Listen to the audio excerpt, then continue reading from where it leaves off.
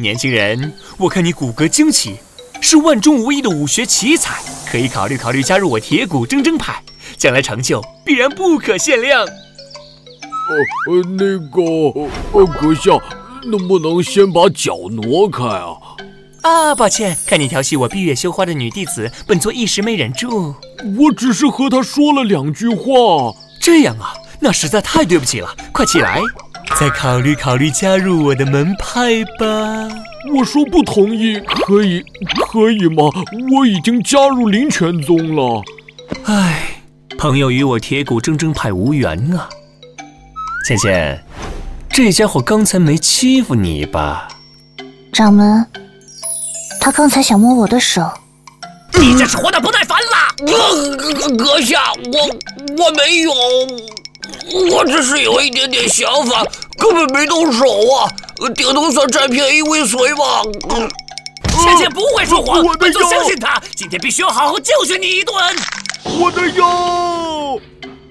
倩倩，有没有被本座的气势折服？掌门，你什么时候养成了打人？老子一定要报仇！铁骨铮铮派创始人王掌门，早年铁骨铮铮地从悬崖上跳下去没摔死，后开宗立派，门派宗旨是做铁骨铮铮之人，行铁骨铮铮之事。王掌门励精图治，10几年时间，终于将门派从不入流一举迈入了9流门派。然后王掌门就因在风月场所被捕入狱，随后又因越狱不成被斩首，而我君常笑便是这位悲剧英雄的弟子，准确说曾经是。这个世界原本的君常笑在起夜去茅房的路上被牌匾砸死了。刚穿越过来的我对这一言难尽的死法也是拒绝的，不过这有点味道的起步并没有阻止我的决心。我君常笑既然来到这里，就要和同行们一样称霸异世界，吊打各路天才，成为至高无上的神尊帝王，狂魔圣仙。绝世功法，神技秘籍，各种系统统统的出现吧！最强门派系统启动成功，开始为宿主加载数据面板。这么有求必应的吗？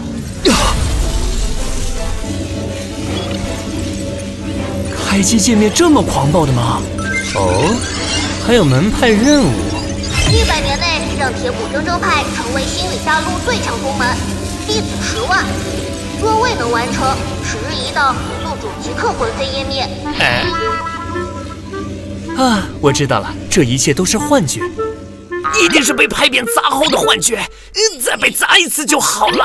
恭喜宿主开启系统，请查收开机礼。还有礼物，我就知道系统不会那么不靠谱。获赠空间戒指1枚。这空间戒指是XXXXL 号的吗？别人家的系统要么送装备，要么送经验，要么1刀999级，为何到我这里就如此坑呢？喂，你也送点神器来啊！光送个2维码有什么用？先沟通一下这个镯子吧。这特效，空间里肯定能爆出神装啊！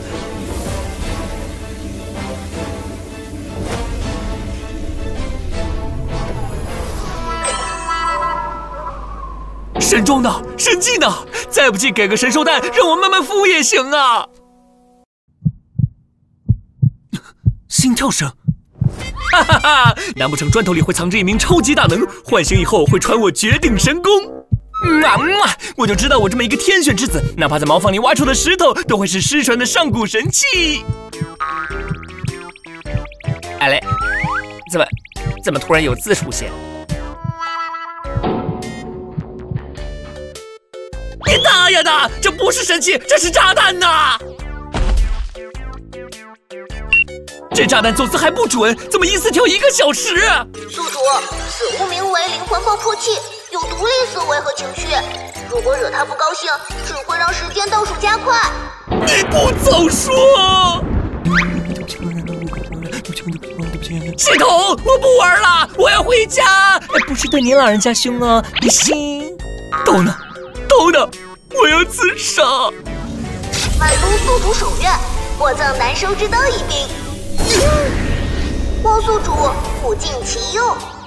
这坑爹玩意儿，还是仔细研究一下这个不靠谱的系统比较靠谱。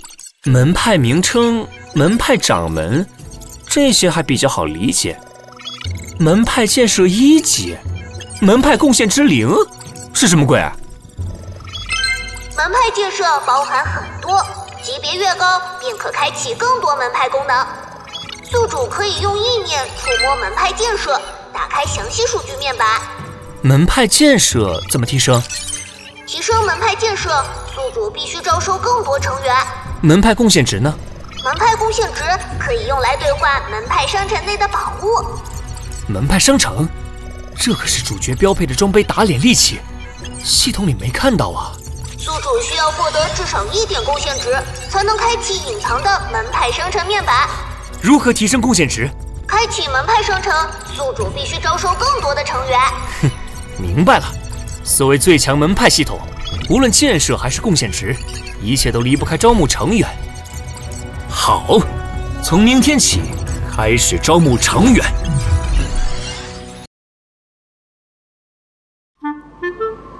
一个人有人没人，搞得我真是茶饭不思啊！喂，我要加入铁骨铮铮派。美女，我以掌门身份正式欢迎你加入。你就是掌门？那我不进了。美女，别，我们门派是绝对的潜力股啊！我虽然是一名年轻的掌门，但是我可以给门派带来新的发展眼光。今天睡地板，明天当老板，我就是这么一步步拼搏上位的。嘿，凭我3寸不烂之舌，总算把他留下来了。贡献值达到要求，系统开启门派商城。快让我开开眼！九转细碎丹，龙象部落长，惊鸿游龙步法，听名字就是神级啊！系统快把我能买的全列出来！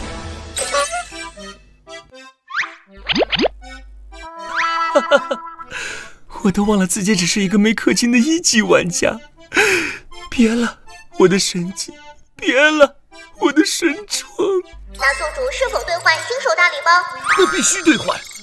宿主消费1点贡献值，获得新手大礼包。逃命用、抗揍用、长途逃命用，这全是用来狗命的，不应该是装逼打脸套餐吗？进戒指看一眼。经验之符，这是什么东西？经验之符可以用来快速提升宿主修为，捏碎即可。宿主成功突破到开麦3段，宿主成功突破到开麦4段，宿主成功突破到开麦5段。感觉无穷的力量涌上来了。想多了，军舰从高到低依次是5帝、5圣、5皇、5王、5宗、5师、5徒。那这个开印之符有什么用？开印之符是用来解开难收之刀的封印。封一把免费的兵器还要解开封印才能用，这设定也太坑了！还好这不靠谱的系统告诉我，青阳城在举行百宗招募，是我招收成员的大好时机。李师兄，就是他打我。掌门，这谁啊？第1集被我打的那个色狼，倒叙太久我也快忘了。阁下胆子不小啊，敢打我灵泉宗的人，还不报上名号？铁骨铮铮派掌门君常笑。铁骨铮铮派是掌门逛窑子被官府抓住，又越狱不成斩首的门派吗？我听说他们弟子吃了3伙饭，怎么还存在？逛窑？诸位拦下本座，就是为了羞辱我铁骨铮铮派吗？哼，一个垃圾门派，一个毛都没长齐的掌门，也敢欺负我们灵泉宗的新晋弟子！芊芊，躲远一点，本座要教训这群垃圾。如果你死了，记得把掌门之位传给我。就一个弟子还想篡我的位？你们谁先来？手腕上3道光圈。才开麦3段呢。门派之主，哪怕是9流，至少也得有5徒境界才行。开麦3段做掌门，简直就是一个天大的笑话。如果你现在跪下求饶，我灵泉宗还能给你这个掌门一个面子，当做什么都没发生过。原来都是开麦4段。跪下！你怕是失了智。支线任务出发，解决挑衅的灵泉宗弟子。一个开麦3段，为何会有这么强的力量？因为我是掌门，这就完成一个了，还挺简单的。开麦5段，这家伙隐藏了自己真实的实力。解决挑衅的灵泉宗弟子，恭喜宿主完成支线任务，获得4点门派贡献值。青山不改，绿水长流，我们后会有期。芊芊，我们走。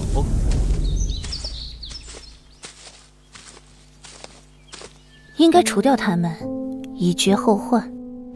没必要这么残忍吧？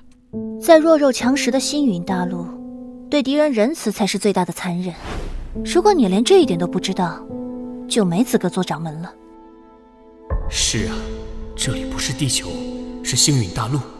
这里以武为尊，弱肉强食，对敌人仁慈，就是对自己残忍。支线任务出发，以大道理教育陆芊芊，并维护掌门威严。这是什么鬼任务？让我对芊芊装叉吗？铁骨铮铮派虽然只有9流，虽然只有2个人，但我也是掌门，必须树立威严，让这个女人明白我是她的顶头上司。芊芊啊，你刚才说的不错，对敌人不能仁慈，但要谨记，我们修武之人修的是道，修的是心，切忌仗势欺人，恃强凌弱。区区几个弱鸡弟子，对本座构不成丝毫威胁。如果将其杀掉，肯定有损门派威望。恭喜宿主完成支线任务，获得1点门派贡献值。这雨风来得太及时了，配合我刚刚的背影，一定是逼格满满。我明白了，杀这些货色有损掌门威望，由弟子代为执行吧。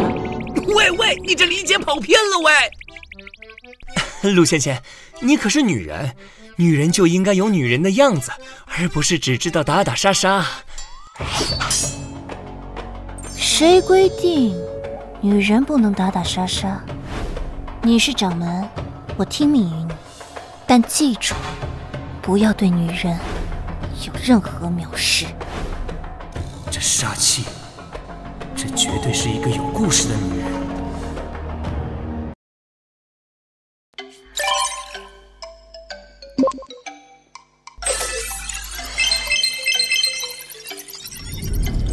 他怎么像傻了一样，一直比比划划的？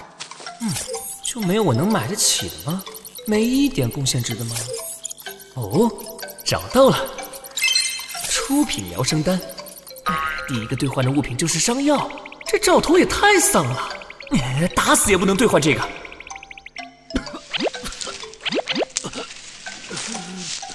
有人。不会是凶兽吧？想想上次遇到的那只，那体格那力量，实力绝对堪比5徒。前面山林遍地屎尿，不宜行走，我们绕路吧。不是凶兽，是人，还是个重伤的人，只剩一口气吊着了。看这爪痕，伤他的是凶兽。看够了吗？我们得赶路了，天快黑了，夜晚遇到凶兽，我们就和他一样下场了。不救人吗？你还打算救他？此人伤得很重，随时都会陨落。你不懂医道，怎么救他？本座虽然不懂医道，但有疗伤的丹药呀。真香。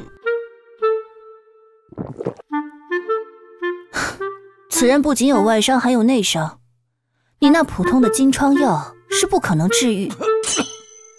芊芊，你在那嘀咕什么？怎么可能？奄奄一息的人，刚服下丹药就生龙活虎跳起来了。这个掌门比我想象的还要神秘，一脸的高深莫测。发财了！系统打开商城，出品疗伤丹功效这么强悍，绝对千金难买，还只有1点贡献值。武道世界重伤都是家常便饭，把剩下的全兑换，想办法高价出售。有钱就按7星级酒店打造门派，还怕招不到弟子啊！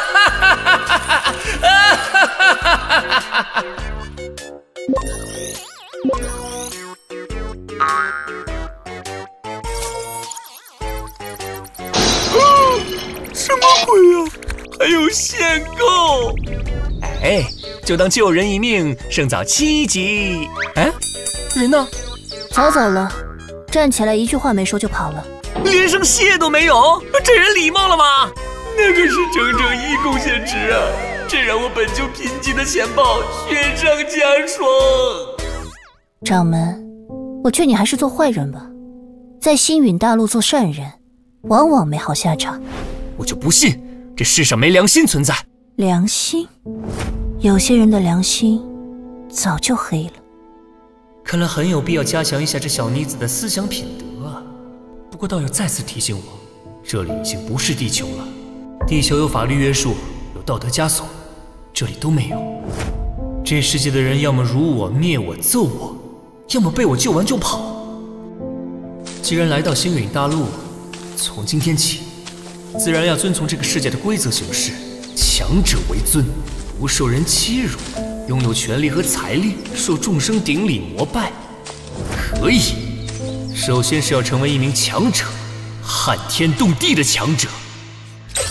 恭喜宿主初步领悟星陨大陆法则，完成隐藏任务，奖励10点贡献值。还有隐藏任务。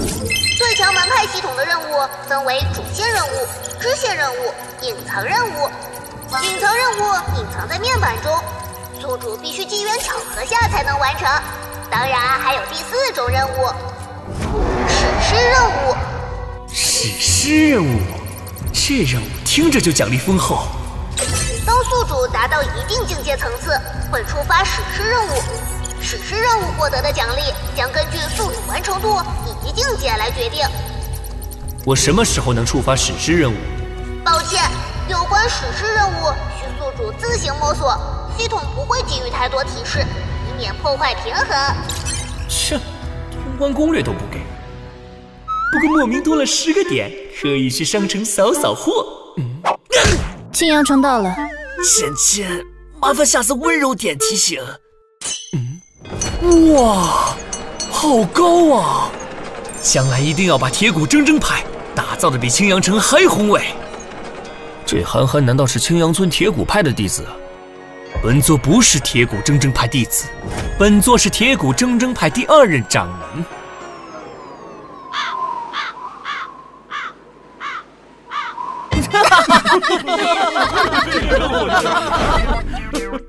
这家伙是掌门？不是吧？这门派还存在？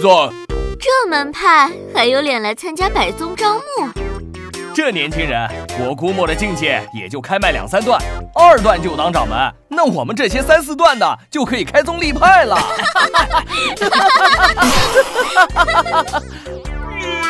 虽然是个傻子，但我们说的是不是太过了？人家好歹穿越后开启金手指，从此吊打天才，脚踩神魔。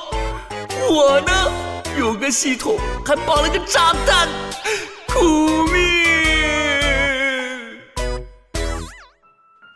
掌门，姐姐，还好有你。你现在是不是想找个地缝钻进去？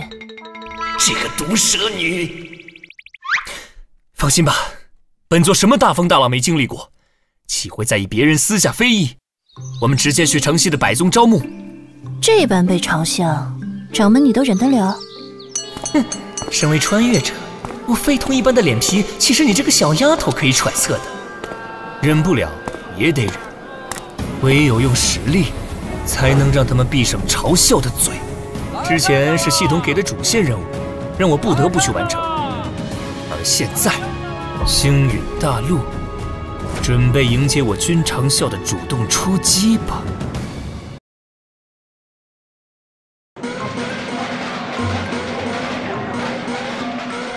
只是，今年我们虎啸宗肯定可以吸收到很多优质青年。哎，都是八流门派，想从我嘴里抢食也没那么容易。今年我长刀门一定要冠绝八流门派。老妈，我们凭实力说话。我说的没错吧？最便宜的这款帐篷套餐也不错。哪个门派这么不长眼，敢将门面扎在我长刀门前？哼，铁骨铮铮派是我们百宗联盟之耻。呸！这里是我长刀门地盘，赶快滚一边去，大贱！百宗招募即将开始，我等同为百宗，应该和和气气，没必要大动肝火。如果王掌门还在，李某将铁骨铮铮派看作百宗一员，但现在，哼，你这种门派在我虎啸宗旁招募，简直就是奇耻大辱。哼，本座今天就把门脸建在这里，不论是谁突然找茬，都无法阻挡我们铁骨铮铮派大展宏图。臭小子，你瞧不起秃头吗？头发再多，也没有不开眼的会进你这破门派。正好用你们来做招募的活广告。李家的李清扬来了！李清扬，快别管这傻子了，快赶过去！李清扬，有点耳熟啊。各派争相拉拢的热门就是这青阳城李家嫡系李清扬，他15岁就被验证出上品灵根，青阳城第1天才。听说他以后跨入武王也不是问题。上品灵根，灵根高低代表武道资质强弱以及将来修为的上下限。青阳城这种小地方，中品灵根都是万里挑一了。话说我好像只有低品灵根，我也混得太惨了点。百年难得一遇的天才，我一定要把他忽悠进门派。李公子，加入我铁鹰门，大弟子你来做。大弟子有什么好当的？李公子加入我们青云派，你便是高高在上的长老。呸！你青云派长老数量都比弟子多了。李公子加入我们聚精帮，一切武道资源可以随意享用。李公子加入我如意坊，师姐师妹全天贴身伺候哦。芊芊呐，你觉不觉得这人有点眼熟？他就是先前在野外连谢谢都没有说的受伤之人。这么说我倒想起来了，有意思。李公子，有没有兴趣加入我苍山派啊？啊，苍山派那可是青阳郡5流宗门。此人有商品灵根，天资还算不错，加入5流宗门是目前最好的选择。没戏啦！我们想用救命之恩来招募他的。啊？请问您就是铁骨铮铮派的掌门？为什么李公子回去找了个垃圾门派交流啊？不错，本座正是铁骨铮铮派掌门。先前在野外，因为着急回家，连声感谢都没说就走了，实在无礼，还请掌门见谅。老大爸，我是不是产生幻觉了？青阳城第1天才，在向那家伙道歉？嘿嘿，哼，李公子，不过小事一桩，你不说，本座都忘了。明明刚才还想用救命之恩强迫他加入，能否给我讲解讲解铁骨铮铮派？支线任务出发。这都能触发任务，我今天就是尽力本领。了解铁骨铮铮派光辉历史，说服青阳城第1天才加入。我们有光辉历史？李公子，他们门派哪有什么光辉？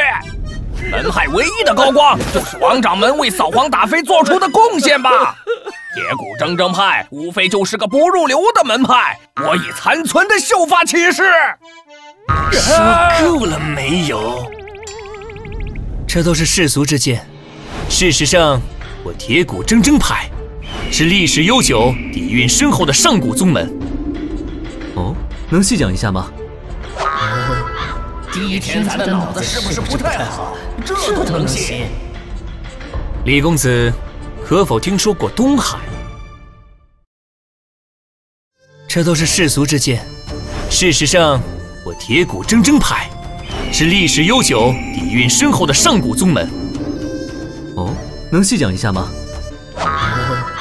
第一天才的脑子是不是不太好？这都能信？李公子，可否听说过东海？听说过，金允大陆东边是一片汪洋大海，里边布满无数海兽，是非常危险的区域。东海尽头有一奥莱国，在那奥莱国有2座神山，其一为花果山，其二为铁骨山。我们铁骨铮派便是起源铁骨山，第一任掌门名为孙悟空，先号齐天大圣。哎，有鼻子有眼的，难道他说的是真的？一派胡言呢！东海凶险万分啊，强如吾皇都不敢深入。现存于世的记载，已从未提及过奥莱国，更别说铁骨山了。老头儿，我只能说你对星陨大陆的了解一无所知。老朽无知，倒想请问君掌门啊，你所说的孙悟空是何方神圣啊？又师承何处啊？我铁骨派第一任掌门摄取天地日月精华，历无尽岁月孕育，破神识而出，师承灵台方寸山菩提老祖。西游记背得好，牛叉吹到老。人乃血肉之躯，怎么会从石头里出来？你这小娃莫要妖言惑众啊！好家伙，你对万千生灵的演变也是一无所知啊！你当老夫是傻的吗？会相信你的一派胡言啊！没想到铁骨铮派还有如此历史悠久的背景，不可信呐，李公子！但是你说的这些不过是曾经辉煌的铁骨铮派，如今又有什么优势、什么优点呢？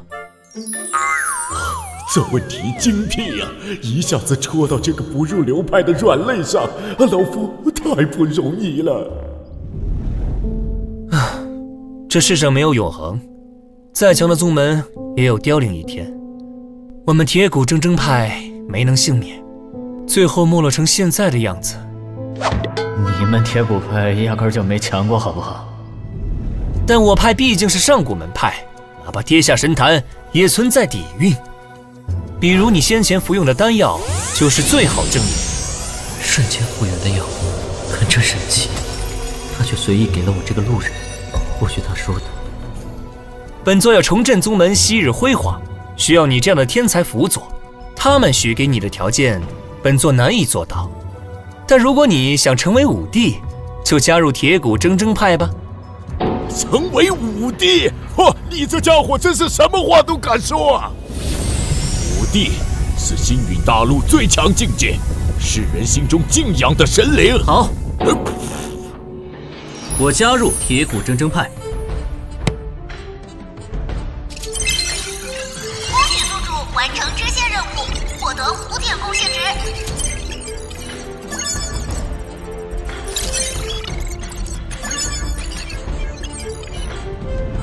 你拥有上品灵根啊，未来成就无限啊！加入不入流的铁骨派是在自毁前程啊！我铁骨铮派虽然不入流，但只是暂时的。今天本座把话撂下，不出3年，一定会超过你苍山派。超越我苍山派？这小娃真以为靠一张嘴就能让门派强大起来吗？看来要让你这毛头小子了解一下天与地的差距啊！马长老，请不要让我们掌门难做。啥？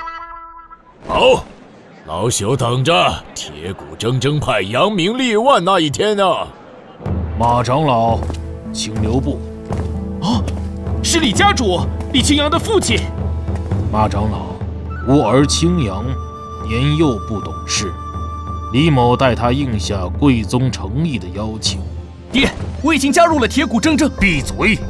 这种关乎一生、关乎李家未来的事情，由不得你胡来。马长老，请留步。是李家主，李清扬的父亲。马长老，吾儿清扬年幼不懂事，李某代他应下贵宗诚意的邀请。爹，我已经加入了铁骨铮。闭嘴！这种关乎一生、关乎李家未来的事情，由不得你胡来。爹，你教我做人要有诚信。我既然加入铁骨铮铮派，就不会脱离。逆子，为了一个九流门派，你就忤逆为父。你如果不退出铁骨派，以后就没我这个父亲了。家主，公子，家主年岁大了，您可别再惹家主生气了，赶快脱离那垃圾门派吧。李公子，百善孝为先啊！你这般忤逆父亲，便是大不孝。李家主，我铁骨铮铮派没你想的那么不堪。李公子加入我派，将来成就肯定只高不低。只高不低？我儿加入铁骨派，一定是被你的花言巧语所骗。君掌门，让弟子成为强者，首先要对武道有着非凡的理解。你如此自信，想必应该有丰富的武道经验吧？哼，本座不敢妄自推崇。如果说武道经验，应该比在场任何一个人都强一点。这吹牛越吹越熟练。李某今天倒要讨教讨教。我青阳城有一本传承100年的剑法，名为九式叠浪剑，共有9式，但流传至今只剩8式。100多年来，修炼9式叠浪剑的武者，每100万也有90万。可自始至终，没人能参悟出最后一式。若你能参悟，便证明有真材实料；否则的话，还请将吾儿逐出铁骨派。哼，想以此来让本座颜面扫地，让青阳城看清我派实力，没问题。系统商城开。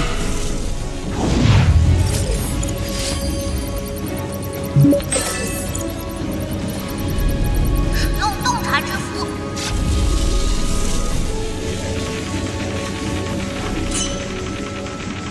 他在学秘籍，这么快的翻书能学会啥？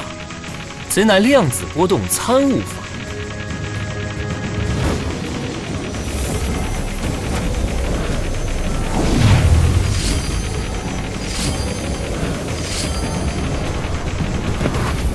芊，剑来！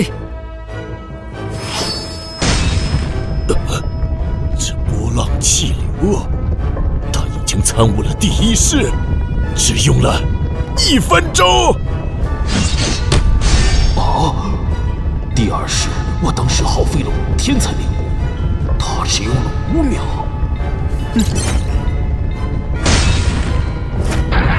这样还是太慢了。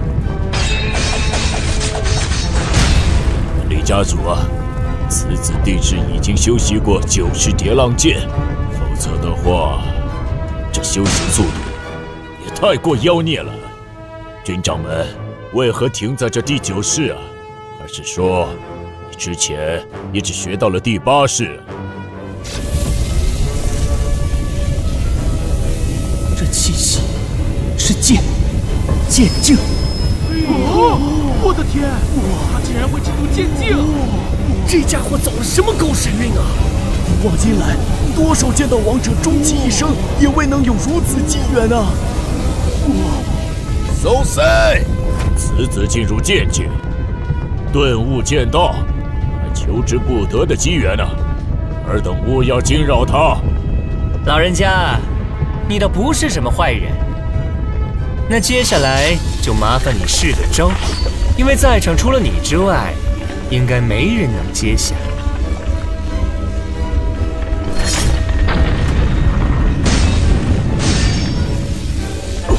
这强度，毋庸置疑呀，是武徒级别啊，开脉武断的武徒啊！马长老，刚刚那一剑真的是第9式？刚刚那一剑的威力啊，不弱于凡品武技啊，是货真价实的第9式啊，甚至更强啊！2分钟啊，就演化出如此惊人的武技啊！军长们，马某佩服万分啊！过奖。在下还有个不情之请呢。马某这些年呢，修炼一种新法，但参悟到第4层便难增进了，还望军长们能给予指点啊！五流苍山派的长老，货真价实的武师强者，再请教一名9流掌门。如果马长老愿将心法口诀说出来，本座倒可以试试。心法困惑马某数年啊，今日听军长们一席话，犹如醍醐灌顶呢。依照本座的建议，回去修炼1、2个月，应该可以突破更高层次。军长们，马某有事要返回宗门处理，以后若有缘再见，必将好好请教武道啊！军长们，可否给陈某也指点武道？军长们，能不能也指点一下我可以付费。武师您都能指点，我的小问题您肯定分分钟搞定。时间还剩不少，那么每个武道问题咨询费100两。我买！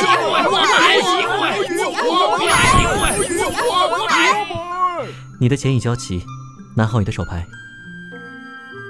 这前面还得排多久啊？不许插队，想也不可以。好的。军长们高见，在下明了了。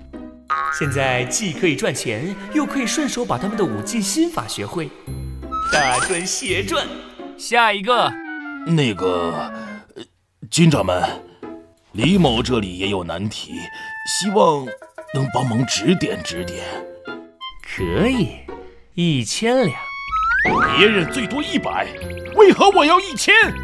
军长们武道见解惊人。况且李某已同意将吾儿托付给军长们教育了。哎呀，原来是二徒弟的家长啊！那打个折，1两。你这是打了粉碎性骨折吧？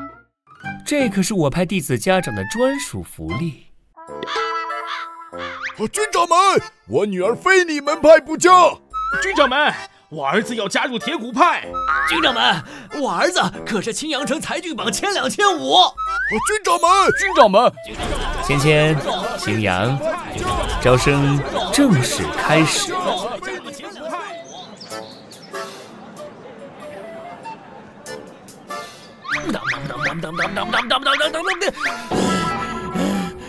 累死爷了！不过已经招收了10名中品灵根，40个凡品灵根。这次百宗招募的好苗子，估计也就这么多了。剩下的就是招收低品灵根了。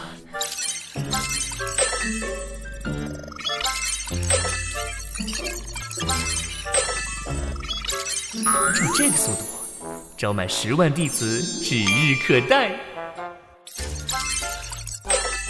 警告！系统警告！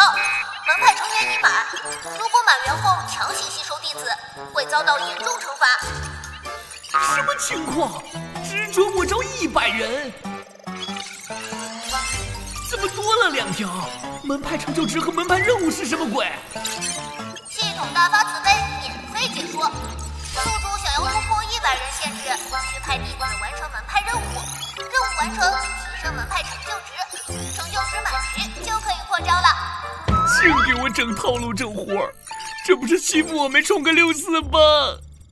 你就是君常笑，打了我们灵泉宗的弟子，不付出点代价，岂能让你安然离去？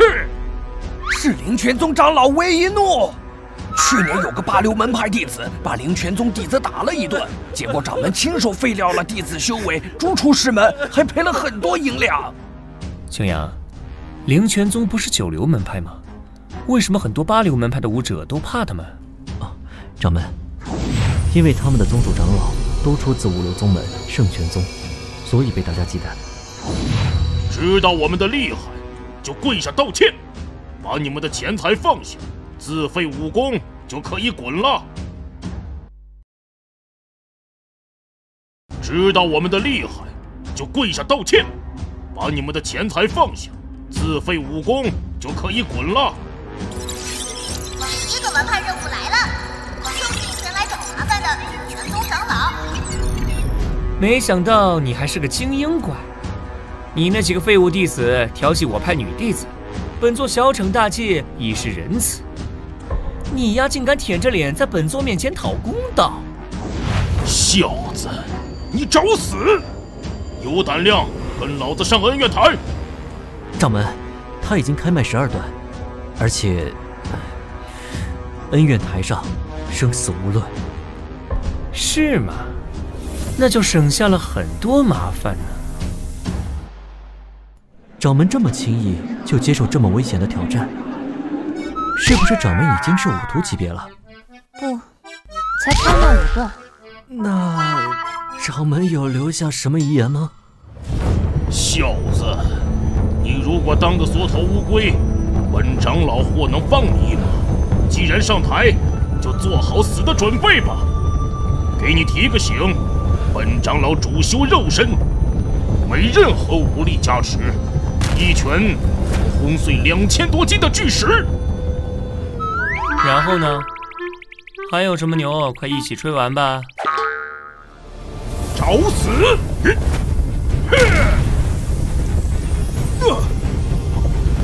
韦长老，开始了吗？哦，竟然连一小步都没退，这是什么武技？金钟罩。掌门，这是何等武技？从来没听说过。莫非是铁骨派上古时传承下来的？他胡说八道的可能性更大。不过，他确实有很多让人看不透的秘密。好险好险，还好扛下来了。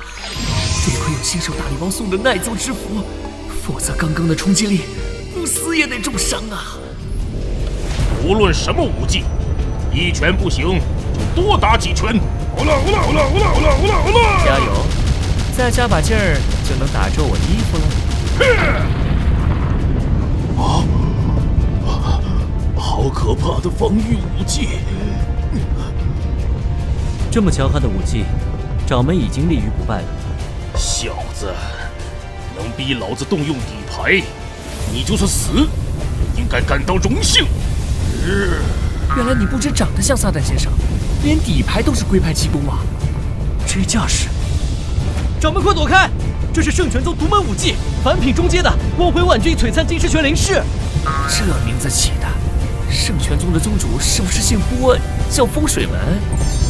面对这套武技，还敢走神？受死吧！光辉万钧璀璨金狮拳灵式。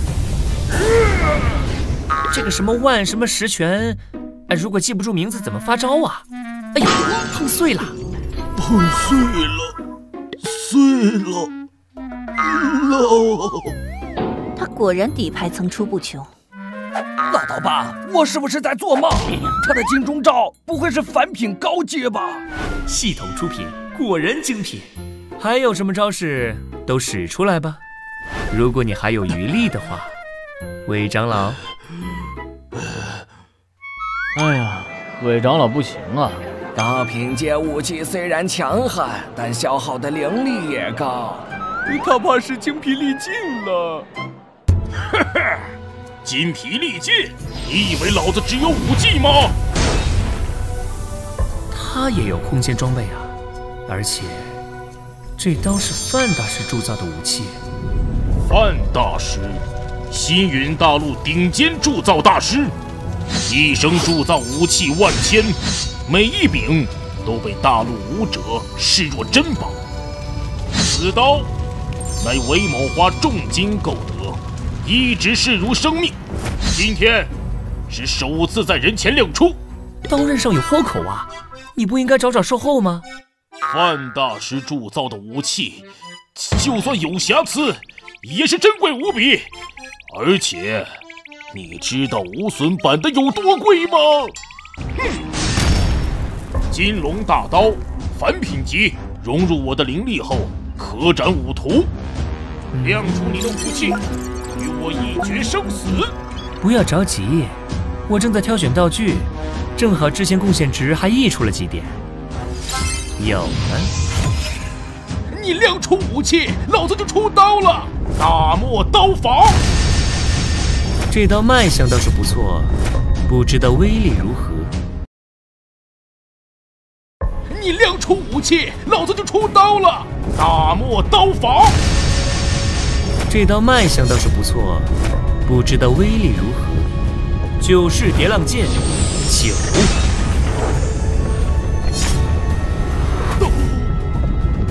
啊，不好意思，第一次为这把剑开锋，没掌握好度。我是不是下手太狠了？不过他是想要杀了我，我废了他也没什么不妥。人不犯我，我不犯人。人若犯我，我必以牙还牙，加倍奉还。芊芊、青阳，走，回门派。哦。军掌门竟然击败了开麦12段的伪长老，这不是击败，是碾压。灵泉宗要疯狂了，不知道铁骨铮铮派能不能挺过去。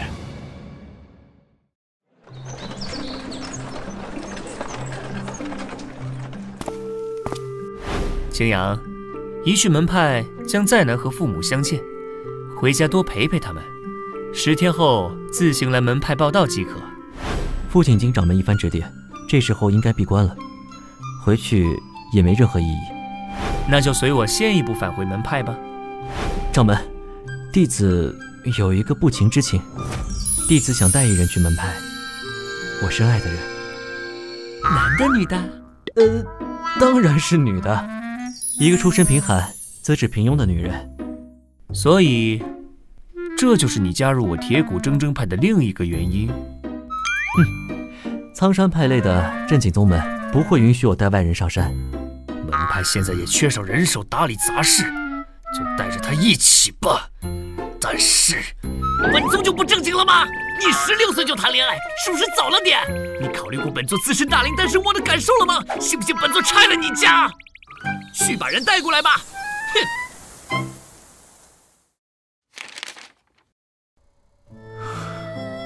他不想耽误我的前程，留下一封信走了。那女孩倘若如你所说，出身贫寒又资质平庸，悄悄离开你，对你对她都是最好的结局。掌门也认为她配不上我。不是我认为，是别人这么认为。等我成为强者，无论天涯海角，也要将她找到，然后当着全天下人告诉她，只有我李清扬配不上你，没有你配不上李清扬。那我就是让你变强的人。掌门，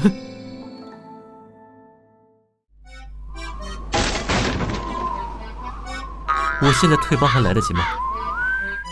别急，今天赚了不少，把门派改建一下就好了。小屁孩，敢在我铁骨派门前撒尿，本宗要割了你的作案工具！小屁孩，再喊我狗剩，本座现在就宰了你！本座岂能和3岁孩童一般见识？进来吧。哎呀！啊！我要砸碎他！掌门冷静，这是我们铁骨铮铮派的牌匾。现在门派的首要任务，就是要重修宗门，这些破门破窗统统换掉。青阳，这些事情就交给你了，务必要认真完成。我还有点头晕，先回房了。好的，掌门。狗剩这名字比君常笑好听多了，掌门为何那么抵触呢？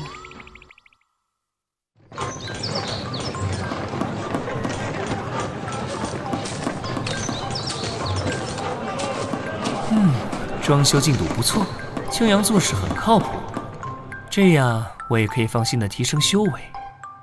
资质决定修炼速度和境界上限，先给这副身体打好基础。恭喜宿主灵根资质从低品提升至凡品，宿主资质提升带动基础修为提升。恭喜宿主成功突破到开麦7段。这算是提升资质的福利吧。下次从凡品提高到中品，应该还有。不过开麦7段，应该还不足以应付灵泉宗接下来的报复。系统，还有没有快速开麦的办法？有，贡献值兑换修为值。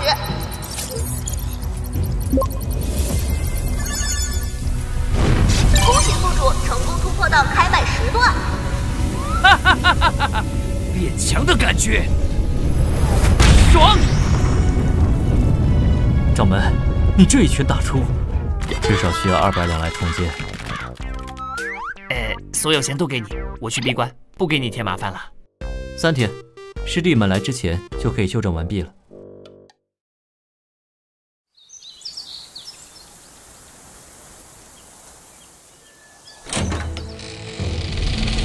苍山派长老让我参考的静心咒，加上凡品灵根，让我吸收灵气的效率确实大大提高，但还需要几个月才能下次冲脉。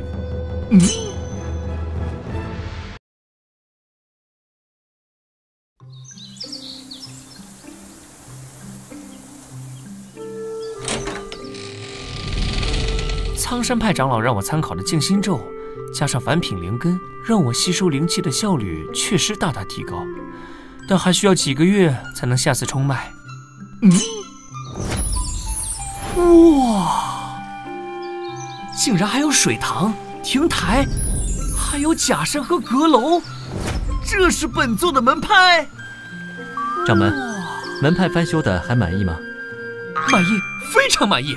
我还以为我穿越到谁家皇宫了呢。我带你看看前院演武场吧，顺便汇报一下翻修银两明细。青阳啊，我前几天赚的钱只剩这些了吗？几千两零花钱确实不太经花，而且弟子想把内院也重修一番，大概还需要花费4000两吧。几千两零花，本座现在现金和贡献值双双破产了。哇！他们门派这么高端大气啊！几千两银票花出去，能不高端吗？本座失去的钱，怎么才20几个人？其他弟子呢？禀掌门，有些师兄弟住得偏远，赶过来会慢些。救命！掌门，救命啊！掌门不是只有5段吗？怎么速度比我还快？掌门，弟子一行30多人，在路上遇到山贼伏击，师弟们被掳走了。本座知道了，你到内院好好休息吧。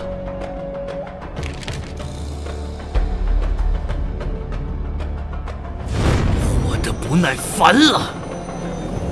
掌门，黑山上的山贼至少不下200口，头目据说也已迈入5途。你一个人恐怕……弟子陪你去。留在门派打理，这是命令。敢欺负我铁骨铮铮派的人，也就没有留在这世上的必要了。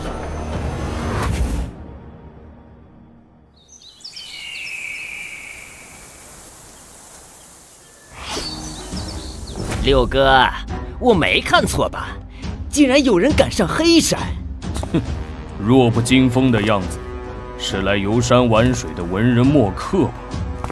小子，你是主动把身上值钱东西交出来，还是让七爷我动手去搜呢？让我搜的下场，就是将你大卸8块。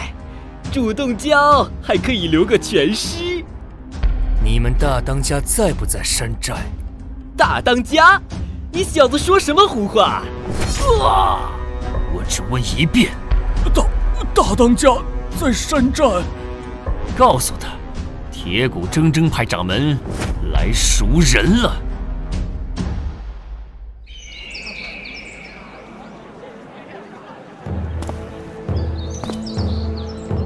大当家说你好歹是个掌门，就见一见你，顾及江湖规矩，不让小弟们直接砍死你。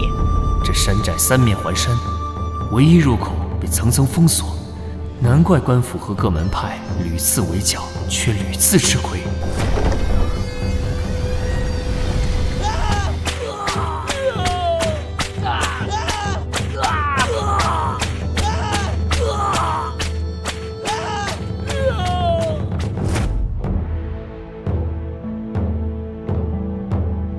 这8个应该就是黑风寨的精英怪了，每个都至少是开麦10段以上，而他绝对5徒级别。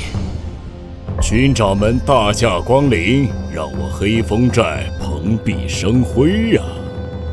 一名5徒堪比10名开麦12段，若再加上高级5阶，奶奶的，压力有点大。本座不喜欢废话。此次前来黑风寨，只为带弟子离开。我周天霸也不拐弯抹角，1个人头100两，30多人取个整，3000两。小子，吵架偷着乐去吧。我们黑风寨以往都是200两1人，概不讲价。这样吧，本座出1两，大当家把人放了，再道个歉。1两银子就当黑风寨的住宿费了。军长们，你给的这个价毫无诚意呀！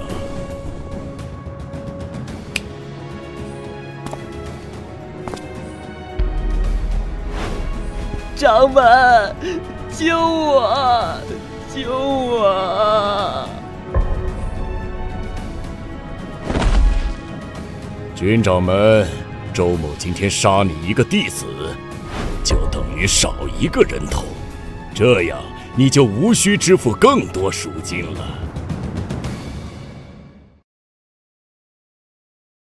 军长们，周某今天杀你1个弟子，就等于少1个人头，这样你就无需支付更多赎金了。别杀我，我不想死，我愿意投靠黑风寨。我愿意为你们做牛做马。这小子真怂！快看，裤裆都湿了，一定是吓尿了。如此没尊严，我这是招的什么弟子？军长们，如此怕死之辈，周某替你解决，应该没意见吧？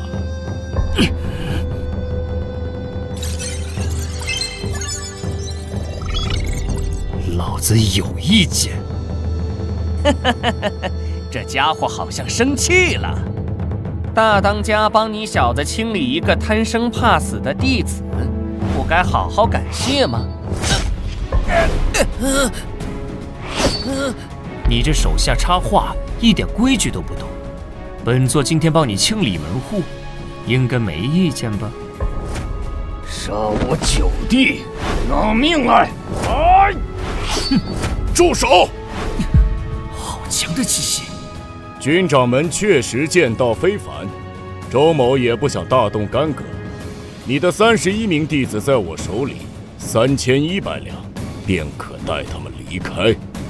难怪能忍住，原来还是想要钱呀！1两，概不还价，不识好歹！大当家，让兄弟杀了他，身上钱财一样可以搜来。这块头和肌肉是力量型选手，还是比较好对付的。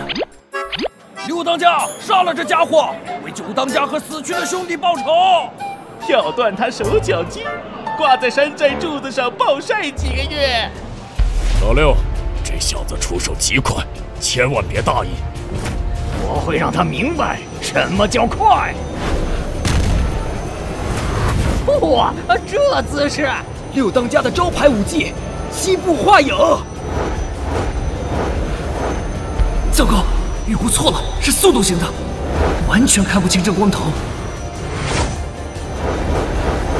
太慢了，老子让你见识一下何为速度。老6的7步画影比半年前增进不少啊！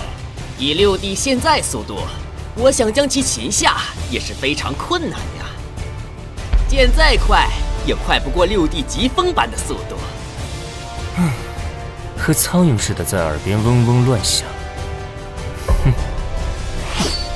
6弟速度那么快，随便乱戳，要是能戳到，我就什么？速度太快，连你自己也掌控不住吧？白痴，不知道转下弯，非往我剑上撞。怎么，打不过本座就准备以多欺少？是你们逼本座动用底牌的。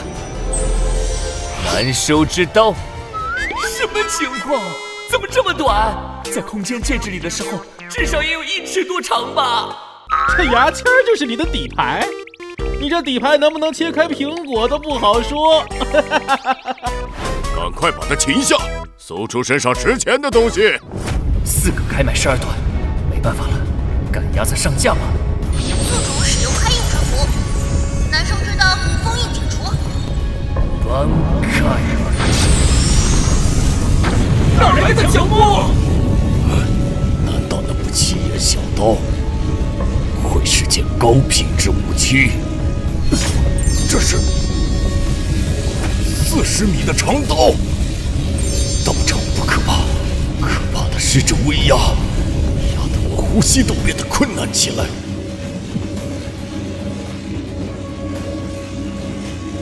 这就是难收之刀吗？这他喵的40米也忒长了吧！军长们，请把刀收起来，我们有话好好说。这威压，我竟然完全无法动弹。本座40米大刀拔出来，就很难收回了，所以后葬吧！一瞬间就同时秒杀了2弟和3弟。是我故意解开对你的威压，你才能逃过一劫。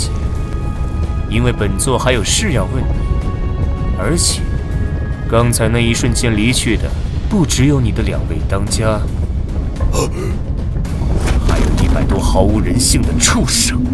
本座今天便替青阳郡的百姓，替那些枉死的冤灵清理门户了。后葬吧！一瞬间就同时秒杀了2弟和3弟。是我故意解开对你的威压，你才能逃过一劫。因为本座还有事要问你，而且刚才那一瞬间离去的不只有你的2位当家，还有100多毫无人性的畜生。本座今天便替青阳郡的百姓，替那些枉死的冤灵清理门户了。大爷饶命啊！放过我们吧！求求你放过我们吧！求求您了，放了我们吧！放过？那一具具尸体会同意吗？那一个个无辜的亡魂会同意吗？今天由我来做你们的杀神。大当家，现在只剩我们2人了。本座让你先跑39米。军长们饶命啊！我会把贵派弟子都送回去。大当家，本座很好奇，你为何会突然盯上我铁骨派？周某对不久前的百宗招募略有耳闻。哈？本座希望听到实话。灵泉宗，是灵泉宗给了我一笔钱，让我劫持贵派弟子，取你性命。上路吧。剿灭山贼226人，恭喜宿主完成隐藏任务，为民除害，奖励50点贡献值。警告：宿主使用难收之刀后，强制虚弱30分钟，期间没有任何利器、任何防御，3岁小孩都可以随意杀之。你呀，不早说！还好将这些人渣全剿灭了，而且你们也可以瞑目了。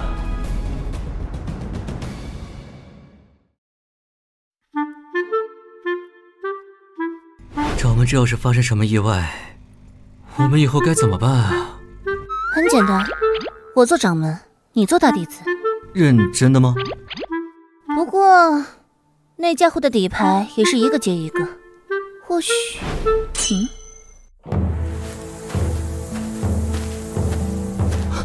掌门，你总算想通了。你一个人去太危险了，我们还是先报关。青阳，30多个弟子都在山下，你派人去接一下吧。啊？对了，走之前你不是说要翻修内院吗？拿去。金条，掌门，难道你把黑风寨？黑风寨，本座顺手灭掉了。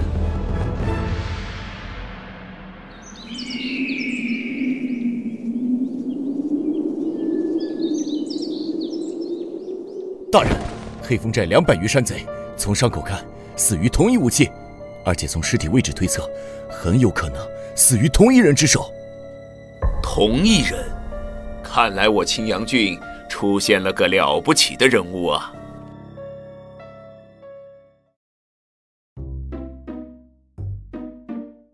接下来的事情就拜托你了，系统爸爸。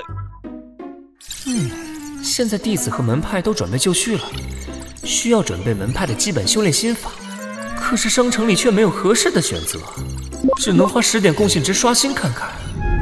可是系统说刷新是完全随机的，有可能花钱买了个寂寞，而且按照我以前的飞球属性，说不好搏一搏，单车变摩托。这个是神品初级心法，脱飞入欧啦！宿主运气真好，这种神品心法能在初级商城刷新出的概率不足1%。芊芊、青阳，快来大殿开会。掌门心情看起来不错哦。本欧皇不是，本座决定了我们门派的头等大事——校服。校服？我已经设计好了。青阳，你到镇子找家不错的裁缝店定做一下。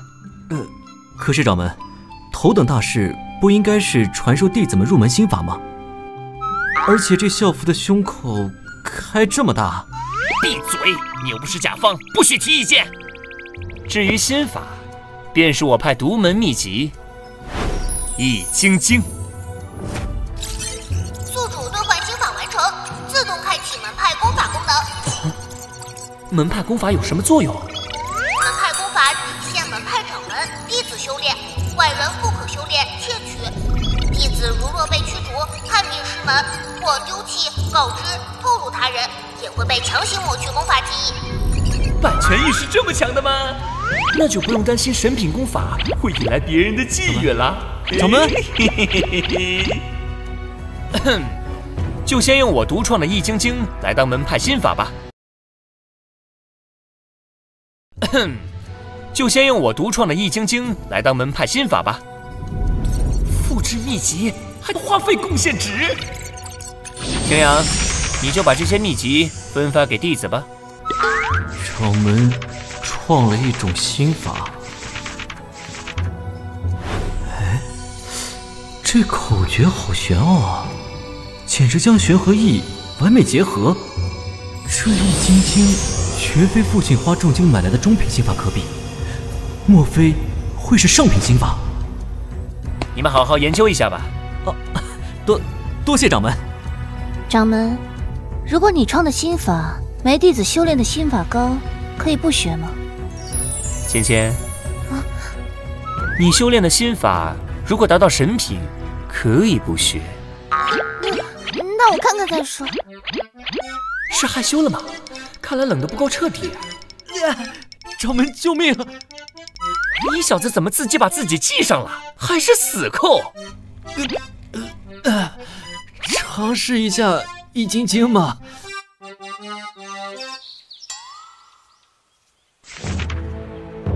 心法看似通俗易懂，其实玄妙莫测，绝对货真价实的神品心法。开麦武者绝不可能创出神品心法，莫非铁骨铮铮派真是没落的上古宗门？太好了，运行了几个小周天，和我的太玄冰心诀完全不冲突，一起修炼的话，或许可以更早报仇。看来小瞧铁骨铮铮派了，更是小瞧了掌门。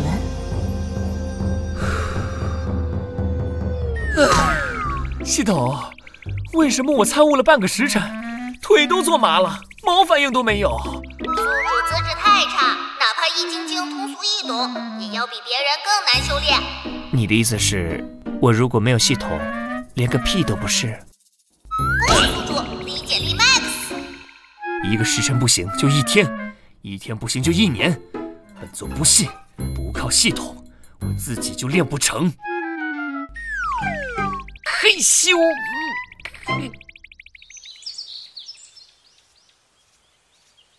哈哈哈！本座不眠不休，总算可以运转小周天循环了。恭喜宿主完成隐藏任务天道酬勤，技能捕捉40奇力，共奖励30点贡献值。看来系统也不希望我过于依赖它，还好我够努力。掌门，我刚运行了2个大周天，不知道怎么就感觉快可以突破开麦11段了。凡尔赛妖人，给我滚出去！哈！哈哈，我开麦4段了。学了易筋经后，你是咱宿舍最后一个突破的，还好意思浪叫？来，把爸爸枕头拿回来。滚！修炼易筋经10天时，9人突破到3段，5人突破到4段，1人突破到5段。20天的时候，全部弟子均已提升1段。掌门，这么多弟子在同一天冲麦成功，是多么惊世骇俗啊！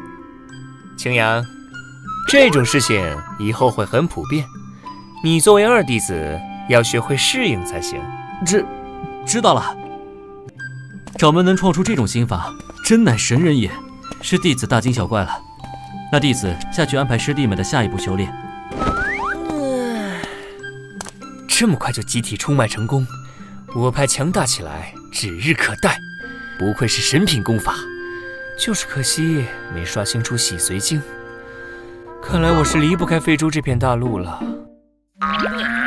积攒了1天的灵能来冲麦，今天又失败了，5成的成功率，全派只有我没冲麦成功了，欺负我翻品灵根呐！宿主推荐你一个丹药，可以帮助你哟。啥？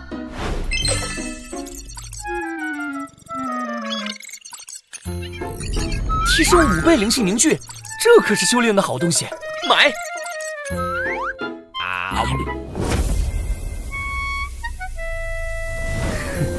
运行个小周天，灵气就铺天盖地涌过来。这就是青阳他们平时吸收灵能的速度吧？真是难以想象的快乐。青阳是圣品灵丹，吸收速度比这快多了。他的快乐你想象不到。滚！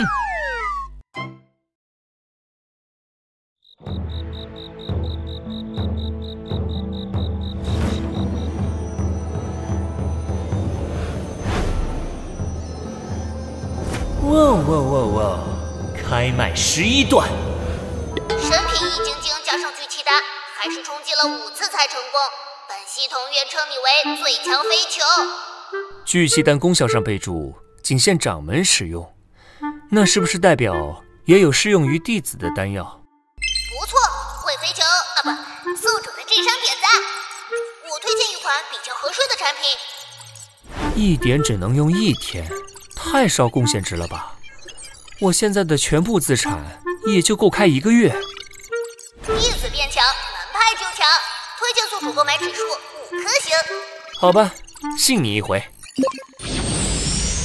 宿主消耗10点贡献值，获得一件出品弟子灵气阵，门派贡献值剩余30点。还有说明书，先长按电源键3秒。掌门，不好了，有人在山门闹事。闹事？又有野怪来送经验了。给我打，狠狠打！一个臭要饭的，也敢偷我们艾家的丹药。别看修为不怎么样，跑的倒是挺快，害得本公子还得跑到这荒山破宅子的地方，脏了我新买的云履须。给本少爷往死里打！住脚！这里是我铁骨铮铮派地盘，想打架就滚远点打。这小小铁骨派敢让本公子滚，是不是傻？公子，公子，什么情况？我怎么不自觉就一脚踹上去了？公子，醒醒啊！公子都敢打，你们铁骨派等着灭门吧！艾家这么厉害，敢灭我铁骨铮派？集体升一级后，团结凝聚力就是高啊！掌门，艾家是胡杨城经营丹药的第一大家族。竟敢踢本少爷爱揍的脸，去把你们掌门叫过来，跪下来道歉！怪不得见你就想踢你，原来是因为你叫挨揍啊！臭小子，本公子一定让你们掌门逐你出师门！不用喊了，本座就是掌门。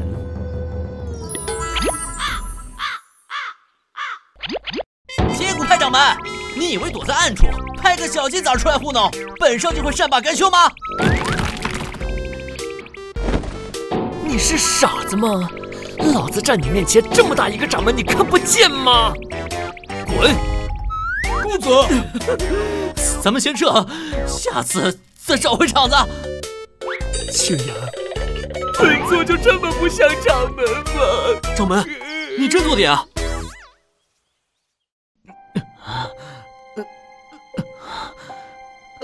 断了8根肋骨，同时内脏有破裂的迹象。他最多能撑2个时辰，可普通医者肯定束手无策，除非用我派从上古流传下来的丹药，方可让他化险为夷。那种瞬间恢复的丹药，你以为是糖豆，说有就有？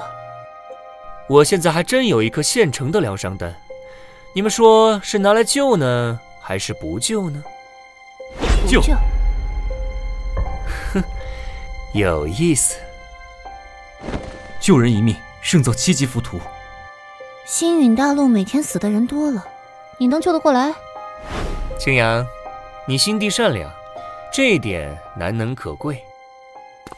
但有时候，现实是很残酷的。给你用药时，本座并不知道这药效会如此强。如今知道疗效，自然不会随随便便拿去救不相干之人。掌门是后悔先前为我服用那颗疗伤丹了吗？因为救了你，你才得以加入铁骨铮派，成为2弟子。如果当时不救你，才是一件让本座后悔莫及的事情。一颗疗伤丹让本座收了一名天资卓越的弟子，希望这次也有意想不到的收获吧。你真要救他？你真以为像2师弟这样的天才，随便救下来一个就是吗？也许运气好呢。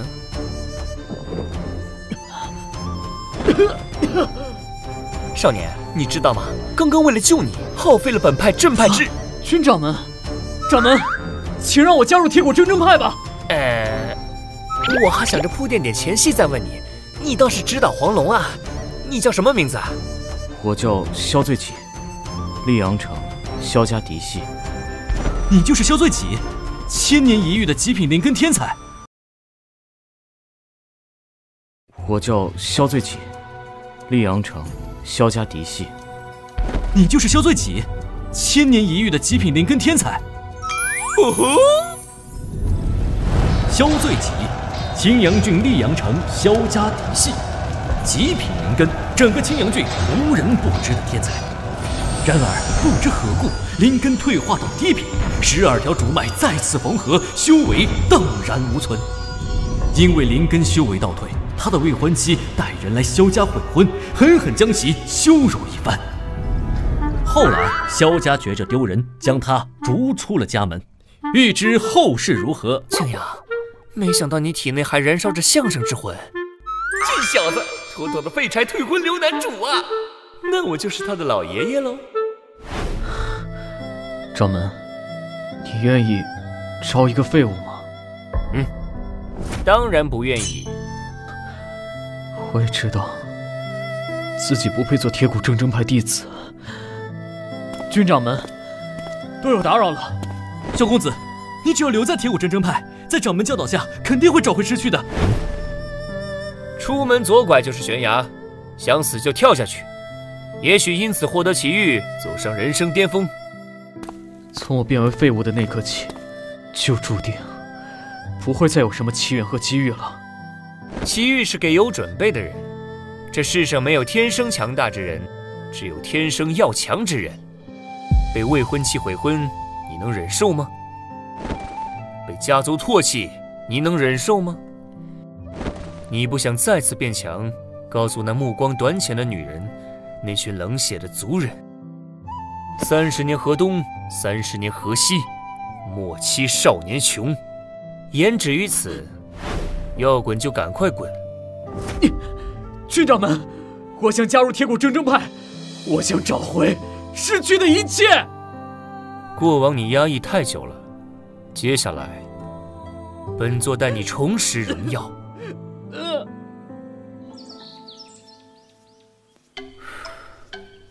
让一个极端消沉的家伙恢复武道信心，请叫我嘴强王者。门派弟子资质普遍不高，如今又收一个废物，只会拖累门派发展。你不觉得把他们培养成强者是一件很有成就感的事情吗？再说你不还出了个支线任务吗？赚了5个点。对了，加上最几，门派人数又达到100了吧？门派任务可以开启了吧？系统检测成员已满，且弟子全在门派，符合要求，门派任务启动。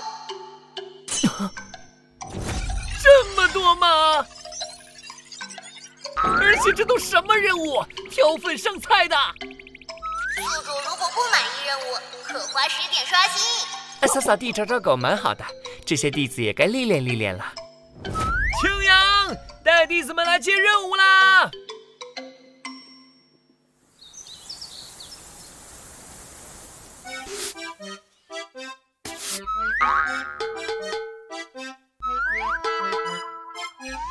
修炼的真谛便在日常的劳作中听懂掌声。老爷爷，你想写什么信？啊？您是要写什么信？啊？您是要写什么信？啊？您是要君常笑，你死定了！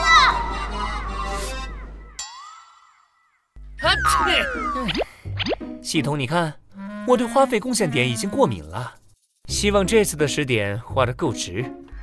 力量测试机可精准测试力量数值，宿主每隔一段时间可以测测自己和弟子们的成长。我来试试。宿主现在的力量是1800斤，同级别的开麦11段武者大约只有1500斤。是因为易筋经吧？我再试一次。君常笑，你给我滚出来！这浑厚的沙哑的男低音都有点千里传音的感觉啊，是来了个很不好惹的敌人啊！仙仙，你回来了，外面你有看到什么敌人吗？有着低沉而性感的嗓音。君常笑，知道给一群耳背的老人写信多费嗓子吗？原来是你的声音啊！冷静啊！还我甜美可爱的少女音！不愧是我亲自设计的衣服，完美体现了我们门派的气质。掌门，门派服装的事先放一边。您的脸怎么……没事，易筋经练得有点走火入魔。我讨厌红色。谁在说话？青阳，去按照这个款式给你师姐换成白色的。芊芊，这样满意不？这表情不像是单纯的讨厌红色，不知道这丫头什么时候才会把过去说出来。掌门，咦，小莫来了。掌门，外面有个老头要见你。之前就感受到他的攻击性气息了，竟然没直接打进来，还挺讲礼貌。精英任务，教训前来挑衅的艾家长老。你就是铁骨派掌门君常笑，在下艾家长老艾上客。艾长老前来是为了挨揍挨揍一事？正是。你家嫡系在我派门前闹事，殴打我派弟子，本座教训一下也是合情合理。哦，这么说，偷我艾家丹药的也是你弟子？那倒简单了。看在百宗联盟的份上，偷丹药的事艾家就不追究了，而打了艾奏的你，只需要让艾某打断一手一脚即可。好说好说，艾长老可与我在演武场切磋一下，切。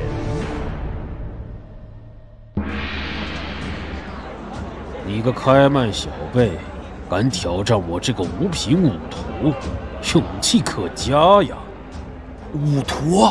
黑山上的山贼，连同五途境的大当家，还不是被掌门杀了？那掌门肯定没问题。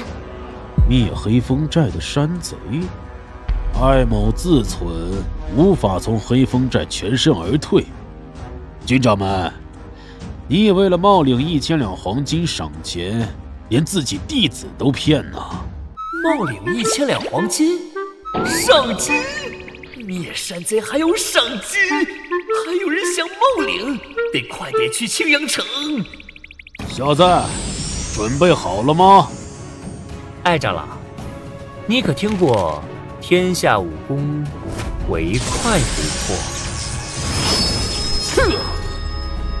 快就是艾某的信条。那你怎么还慢悠悠的在这摆 pose 啊？我刚刚明明，这，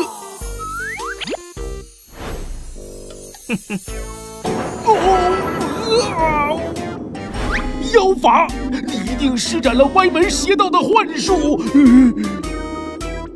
我再走一下给你看看，把眼睛睁大点，看清楚了没？这是什么妖术？这不是妖术，而是步伐。本座称它为幻影步。是我眼花了吗？怎么有2个半掌门？这幻影是因为速度太快的缘故。聪明。臭小子！哼！唉，此招攻击性不高，但侮辱性极强，本座也不愿轻易使用。师兄，掌门一直这么平吗？不知道，别问我。不可能，我一个5品武徒会被你这个小辈欺负？天罗地网！唉，艾长老，你觉得还有打下去的必要吗？支线任务完成，恭喜宿主获得50点贡献值。看来实力差距越大，给的贡献值越多。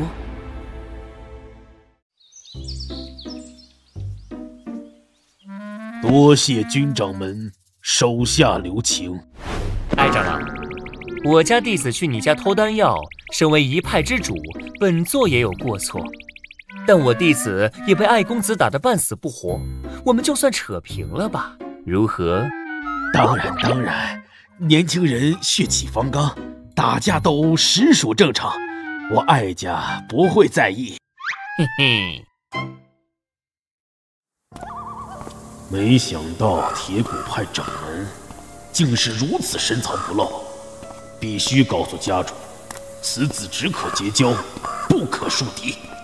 刚才那种恐怖速度，杀武师也是易如反掌啊！吕哥，你别乱来啊，万一被人看到怎么办？妹妹，这里四下无人，可几天没见你，想的都吃不下饭了。先让哥亲亲。什么声音？给你们拍照留念，二位继续。水呀！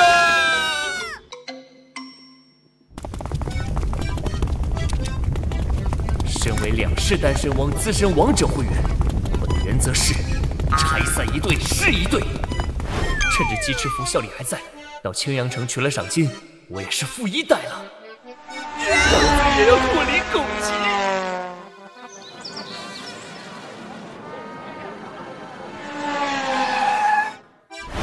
请去禀报城主，铁骨铮铮派掌门来访，君某是来领取黑风寨赏钱的。然后排队。排队？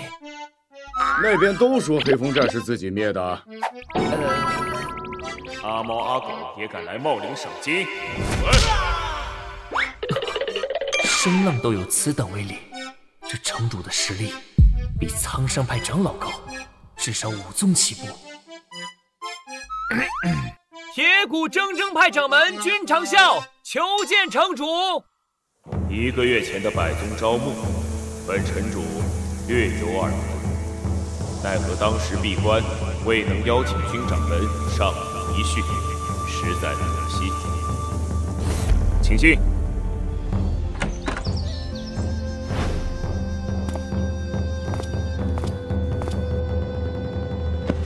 百闻不如一见，军掌门果然是青年才俊。不过，你刚刚说是来领赏的？不错，黑风寨确实为君某所灭。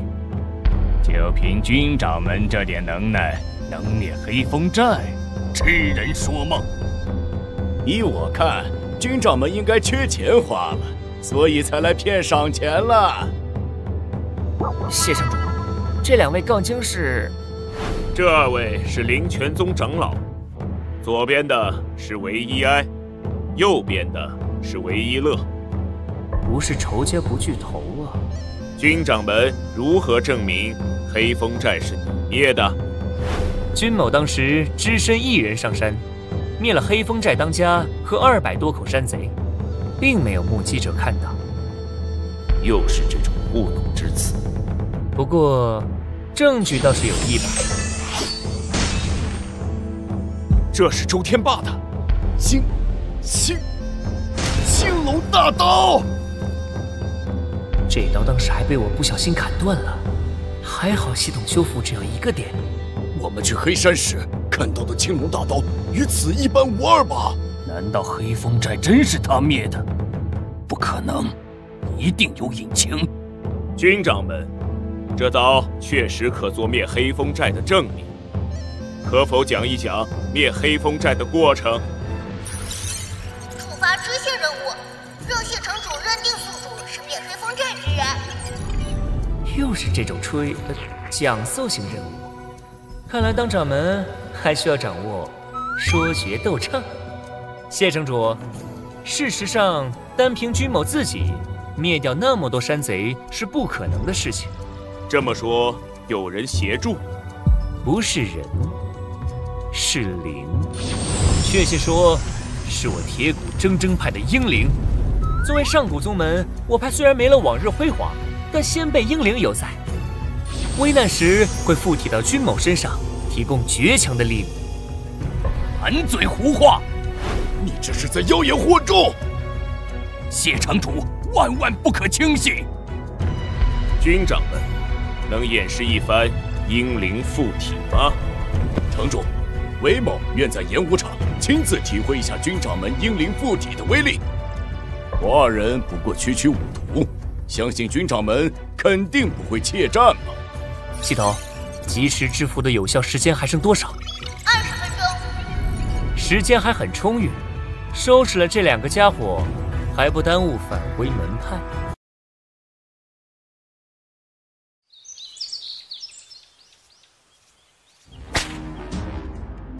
刀剑无眼，死伤自负。军掌门，你可准备好了？既然黑风寨没要了你和那30个兔崽子的命，就由我。军掌门，你的英灵是否也准备好了？英灵就位，名为……我管你是谁，统统去死！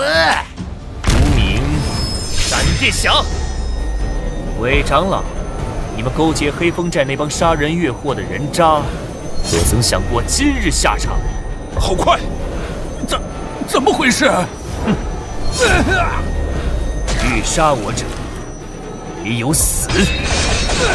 谢城主，需劳烦你家仆人洗地了。本座在这里替青阳郡百姓感谢你，铲除了为祸多年的黑风寨。身为青阳郡的五好青年，这点事义不容辞。恭喜宿主完成支线任务，获得10点门派贡献值。黑风寨的资产，再加上这赏金，都躺在我储物戒中，我也算得上富一代了。那君某就不打扰谢城主了。军掌门杀了灵泉宗2名长老，这仇也算是不共戴天了。本座退缩，他们也不会放过我。的确，由圣泉宗撑腰的灵泉宗不会和你论对错、讲道理。君某也不是怕事之人，他们如果再敢招惹我，牙还牙，加倍奉还。大人，以他刚刚的急速步伐，黑风寨极有可能真是他灭的。为了不暴露自己实力，编出个先辈英灵附体，他真当本城主是3岁小孩呀！话说，本城主看起来很嫩吗？不过，此子有如此神奇身法，宗门源于上古，或许未必是假的。不管怎么说，这杀伐果断的小家伙，还是易拉拢，不易结怨。哇，算下来我已经有5万两巨款了。我要去星月楼狂吃，吃一盘倒一盘。哎呀，我的腰，我还没来得及用过的腰。谁啊？伤了我曼妙的腰，你赔得起吗？好痛啊！你是军掌门？臭丫头，看你往哪儿跑！吃霸王餐还骂猪！这么多大男人欺负一个小女孩，不合适吧？当然不合适，你们几个过分了！影帝呀，1秒变脸。我给你们3个数时间，有多快滚多快。多谢军掌门相救。小事情，我要回门派了，你也回家吧。我能不能加入铁骨铮铮派？军掌门，我叫刘婉诗，乳名嘟嘟，我很乖的，你就收下我吧。抱歉，我派暂时不招收弟子。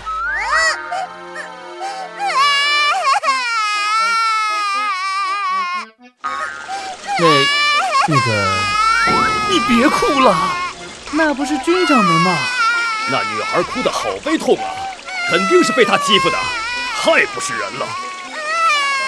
嘟嘟，别哭了，别哭了，本座同意了。走吧。掌门，我饿了，我想吃星月楼的清炒栀子花、蜜汁火方、黄焖牛肉、枣泥拉糕、酱花童鸡。我们门派真就是德云社星陨大陆分社啊，怎么连报菜名都出来了？本座知错了。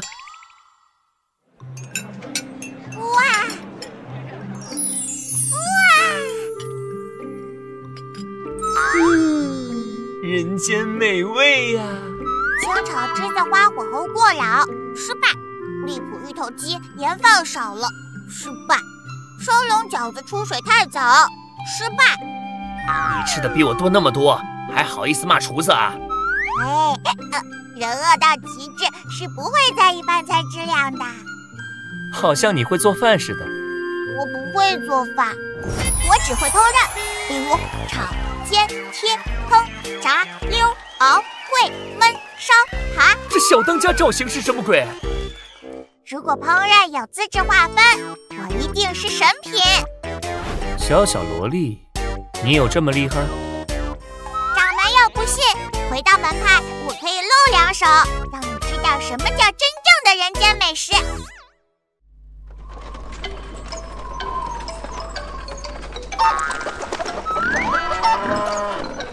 除了这些在市场抢购的锅碗瓢盆、家禽菜籽牛羊，门派也需要建造菜园、鱼塘、畜圈。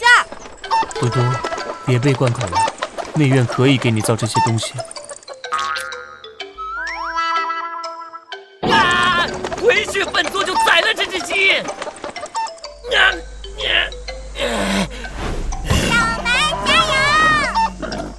臭小子们，快出来搬东西！这人谁啊？掌门，你回来了。这家伙是谁啊？来找麻烦的？掌门，他说他叫马永宁，一个漂泊刀客，来这里找您切磋武艺的。哦，来踢馆的。他已经在那儿一动不动地站了4个时辰了。4个时辰，看来定力不错啊。这小子站着睡着了。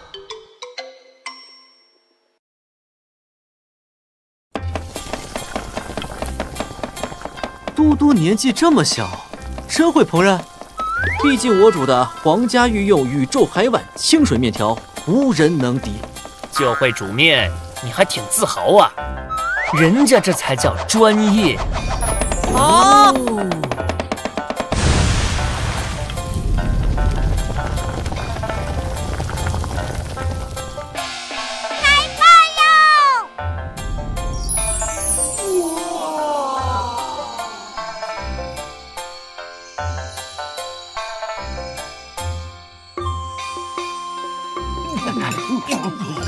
太好吃了！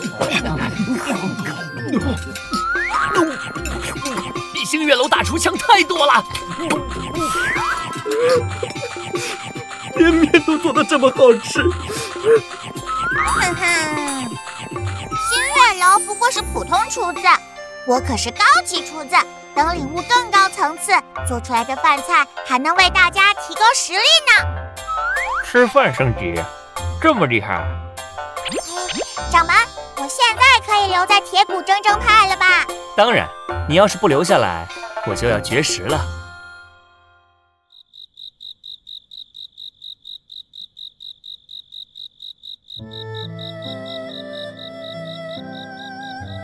又是月圆了，这么晚了还不去睡，明天怎么做任务？本座觉得，如果有什么心事，找个人诉说出来会好受一点。没心事，就是出来赏赏月。好雅兴。掌门，刘婉师不简单。据我所知，只有天域王朝欧阳家才会做出可以提升实力的膳食来。天域王城听上去就很不凡啊，可嘟嘟又不姓欧阳。名字可以改，姓也可以隐藏，隐姓埋名，就像你。我回去了。芊芊，记住，你永远是铁骨铮铮派大弟子。如果有什么仇家、什么仇怨，千万不要莽撞，也不要做傻事。本座会为你做主。莫名其妙。今晚的月色真美啊。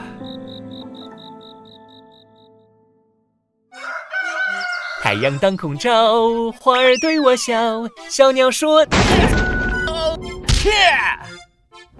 漂泊刀客马永宁特来领教铁骨派掌门高招。为啥踹我派大门？刚睡醒，有点起床气很正常。生起床气？那太巧了，本座现在也起床气发作的想砍人呢。确认了眼神，你就是我要战的人。确认你大爷！还敢动摇本座的直男本性？来得好！竟然未入五途，阿某连续挑战了30多个门派，你绝对是最弱掌门。大成之九重叠浪剑，这力度，对本座而言，境界只是思想上的桎梏，思想有多突破，实力就有多强大。你明白后再来挑战我吧。君掌门。对了，把门给我修好，不然思想有多远，我让你滚多远。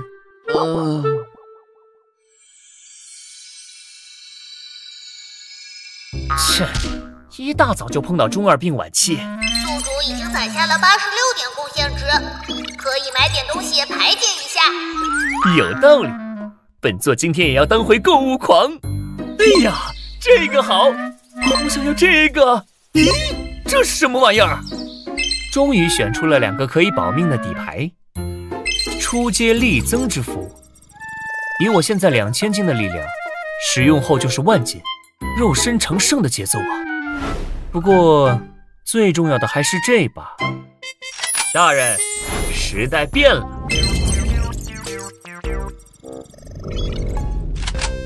原来不是用子弹，是用晶核驱动啊！ biu。不过晶核是凶兽的能量核心，就算是最低级的，也得1000两。对了，我记得好像门派任务，请为青阳村村民铲除西坡山谷的地阎狼。哼，系统你还真是及时雨，正好门派贡献值也达到70了，就给弟子们买点装备，准备打野。不过系统，为啥这门派贡献值只能给弟子用，就不能让本座抽个成？弟子们努力挣的贡献值，又是喂猪又是挑粪。宿主不会想说这是他们的福报吧？不会吧，不会吧？本座给他们精心挑选最好的装备总可以了吧？青阳，鉴于你们几人出色的完成任务，特奖励你们每人1份聚气散。此物服用之后，凝聚灵气的速度会比平常提升2倍，持续6个时辰。这种辅助神器，大多都是5品宗门以上的才有，我们竟然也……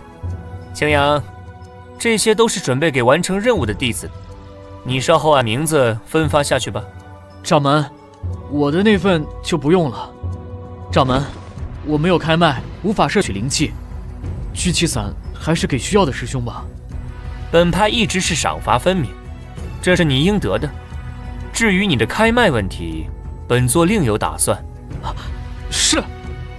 苏小沫、青阳，鉴于你2人出色表现，另有奖励。青阳，这柄出品寒风剑威力你也见过，就赐予你了。啊，多谢掌门。小沫，你做事努力，人却不太靠谱，赐你一把木剑吧。多谢掌门，可这木剑能干嘛？不要！这品木剑的品质，怕是不弱于低品高阶。所以本座说你不靠谱。陆芊芊、李青阳、苏小沫，有个3星门派任务要交给你们。青阳村外有头为祸相邻的地阎狼，你们随本座前去铲除。地阎狼，那是堪比5图级的火系凶手，有点棘手啊。放心，本座给你们压阵。另外，小沫，你回来后把柱子修好，不然本座把你立在那当柱子。好的，掌门。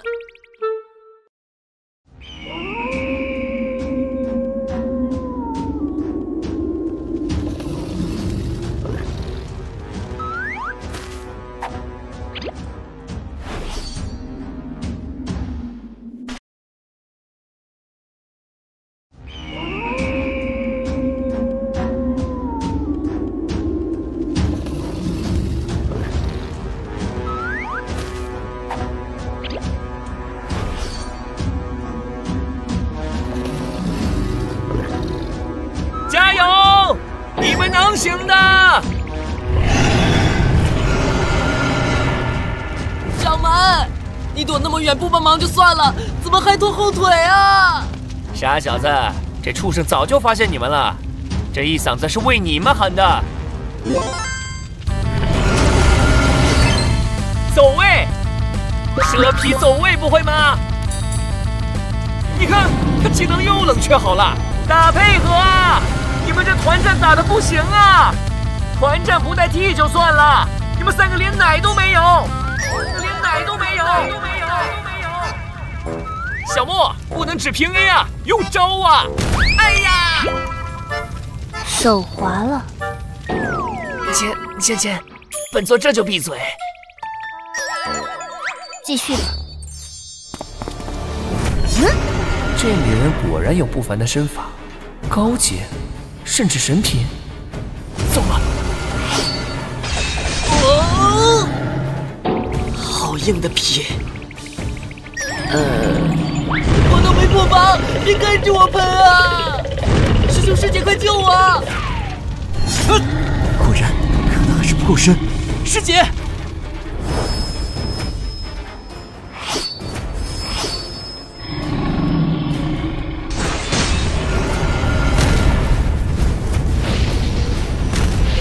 运气不错，有金盒。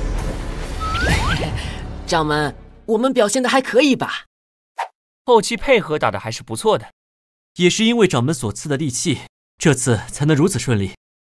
这喷火的畜生只盯着我一个人喷，搞得我现在都感觉还在被火烤。不对劲，不是错觉。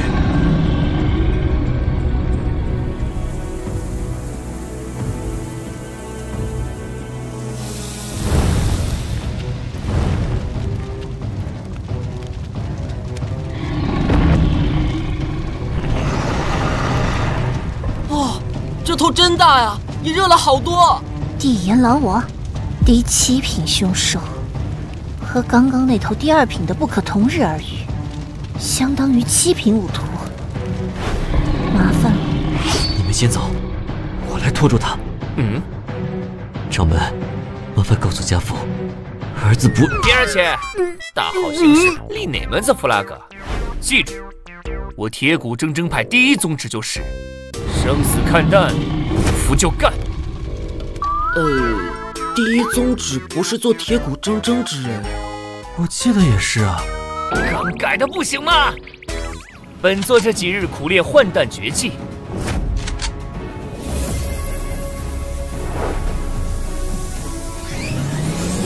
，7发子弹，孽畜，再见了。系统，你大爷的！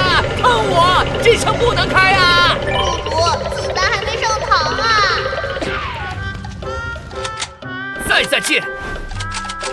哇！掌门拿着暗器怎么不发呀？按掌门自己的说法，可能在憋大招。我还没说完，叔叔没拉保险栓。话就不能一次性讲完吗？这次再不行，老子回头把你格式化了！你喷老子喷得很爽嘛！再见，不，永别了！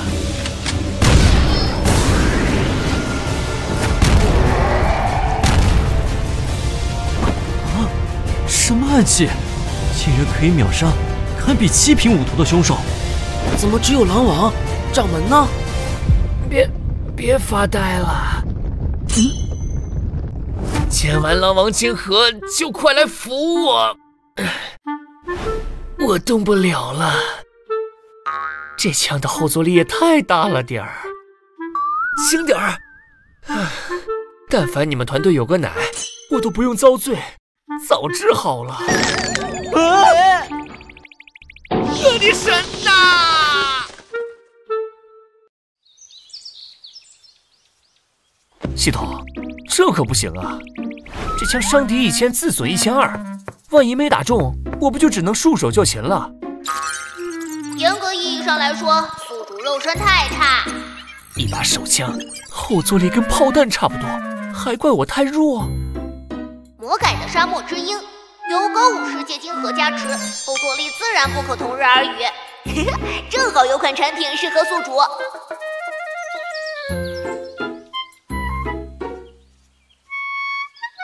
这就是你骗我用20点买的肌肉塑造房，这不就是个帐篷吗？绝对物超所值，不信的话，宿主进来尝试一下就好。哦，按摩椅，莫非在按摩中锤炼肉身？好像有点意思。四周看着都软乎乎的，怎么按摩啊？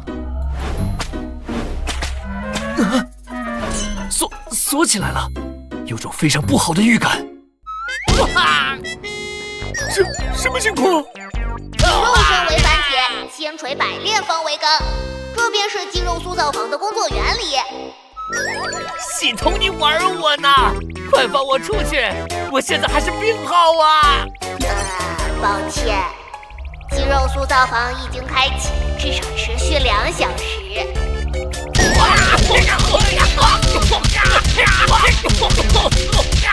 系统，老子迟早把你格式化了！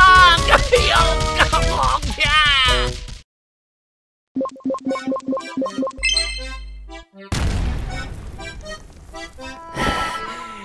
爹的塑造房，坑爹的系统。天将降大任于斯人。闭嘴！被揍得快改变取向的又不是你。昨天我记得是1850斤，被胖揍2个小时就提升了50斤，见效这么快。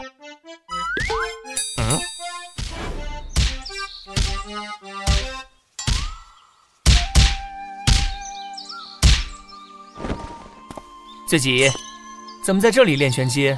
易筋经修炼的不顺利？我已经领悟了易筋经，可是这么多天的摄取，还是没有丝毫灵力，连神级功法都……我这辈子注定是无法修炼了。确实是命中注定。本座刚为你发现了一条全新的修炼之路——炼体流。啊，真的吗？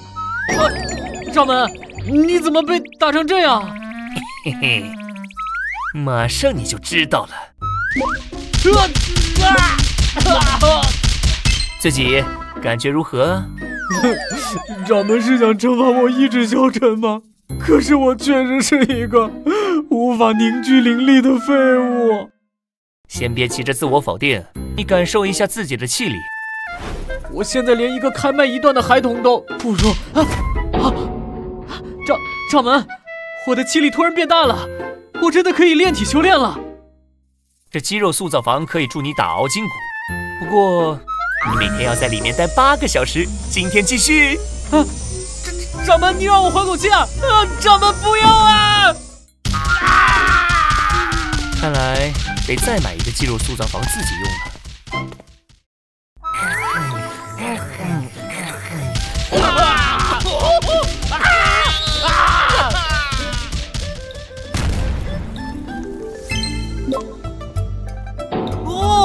小师弟，你一点灵力没有，这一拳却已经超过开麦2段很多人了。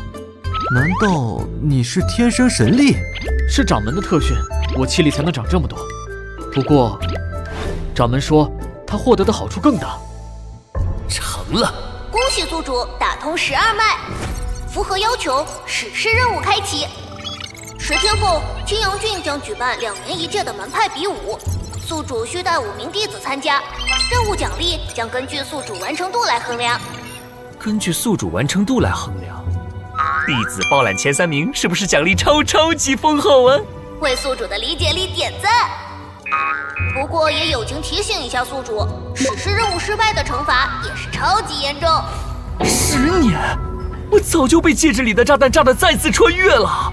芊芊、青阳、苏小沫、田七、小醉己，速来训练房见我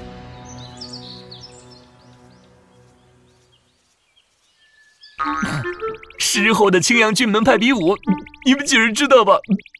掌门，那都是高级门派参与的比武，各派都会派最出色的弟子出战，实力大多为5图层次。看你们的脸，我就知道你们在塑造房很努力。这个门派比武，本座不只会报名，本座还要你们包揽前3名。有难度，有难度才有挑战性。本座会给你们进行10日魔鬼集训，这是灵力阵，阵中蕴含双倍灵力。芊芊，接下来10日，你就在此阵中修炼。青阳、小沫、田七，你们一半时间在灵力阵，一半时间在塑造房。本座会给你们再增加2座塑造房。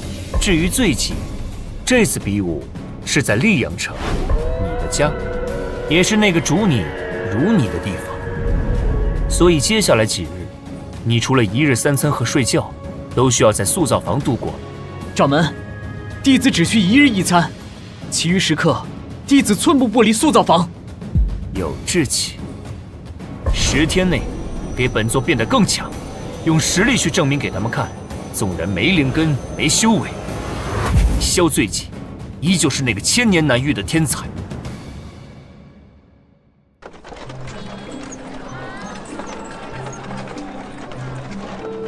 门派名：铁骨铮铮派。参赛弟子何人？年龄：陆芊芊16岁，李青阳17岁，苏小沫16岁，田七18岁，萧醉己17岁。萧醉己？哼，不会是被萧家驱逐的嫡系废物吧？不想死，你大可以再说一遍试试。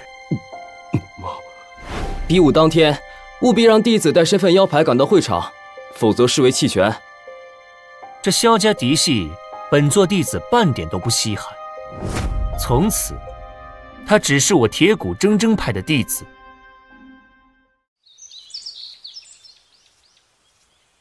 这是有人要踩我萧家的脸面呐！被驱逐出去的废物，加入下九流的铁骨派，还报名参加了门派比武。早知道就应该听从大长老的建议，赐那废物毒酒一杯，让他去地下和他父母团聚。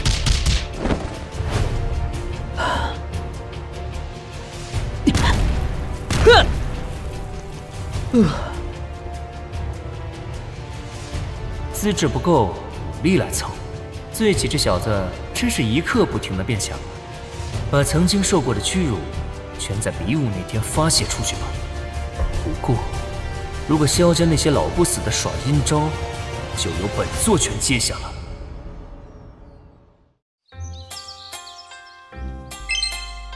李天文挑水20桶，完成门派任务，门派成就值100，门派建设提升至2级。门派成员贡献值、成就值上限扩至500，门派炼药阁开启。这炼药阁总算不是5毛特效了，怎么也得1块钱。药材我知道什么意思，火种是什么鬼？拥有火种才可炼制丹药。哦，星陨道路上散布很多强度不一的火种，宿主也可以在商城购买。啊，那我获取2个火种。是不是就可以融合施展佛怒火莲了？宿主拿错剧本了，那是隔壁斗破专利产品。不过商城现有低价甩卖火种一簇，8星8件推荐。玲珑火，极品火种，50点贡献值。我现在也只有62点啊，系统能打折不？警告！警告！支线任务触发，解决暗处刺杀宿主的杀手。杀手。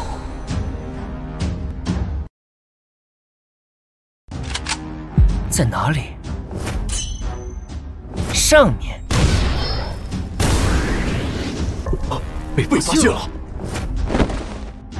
拿命来！刚刚枪声太响，我没听清。你来跟我翻译翻译你同伴的遗言。掌门，我听到了枪声，发生了什么事情？双手抱头，蹲好。我们的政策是坦白从宽，抗拒更严。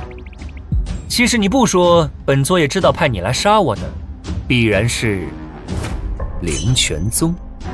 看他反应，蒙对了，难怪灵泉宗一直没动静，原来是花钱雇杀手。门派比武结束，本座亲自给他们办场解散晚会。封掉气脉，关押起来。是。解决躲在暗处刺杀宿主的杀手，获得30点门派贡献值。这波贡献点送的挺及时啊！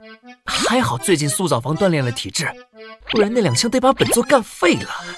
接下来，宿主消费50点贡献值，获得极品火种玲珑火。炼丹，得炼些疗伤丹和素体丹给弟子们备着。为了这些弟子，本座真是操碎了心。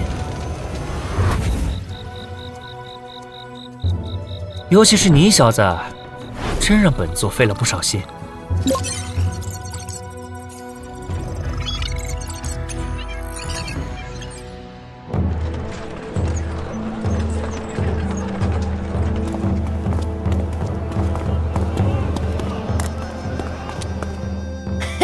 这不是萧家的废物吗？废物还真来参赛了，是给其他选手送福利吧？可能是被人虐着虐出快感了。我师弟，张嘴！好快，做得好！此等速度，绝对是门派内顶尖弟子，必是青阳城第一天才李青阳。呵儿，这李青阳身法矫健，实力不凡，在门派比武相遇，莫要轻敌大意。长老，都是天才，谁怕谁啊？哟，这不是罪己堂哥吗？我这绝阴谷大长老的亲传弟子刚回城，就听说你的消息了。绝阴谷可是堂堂6流门派，而不是像你这9流。堂哥，事实已经证明，家族当年倾尽全力去培养你，就是一个错误。我萧灵叶才是萧家的未来。说起来，我还要感激堂哥为我开了第一脉。你，灵叶，记住了，你哥永远是你哥。躲不开，哪怕没了灵根，哪怕没了修为，你一辈子也只能待在哥哥的阴影之下。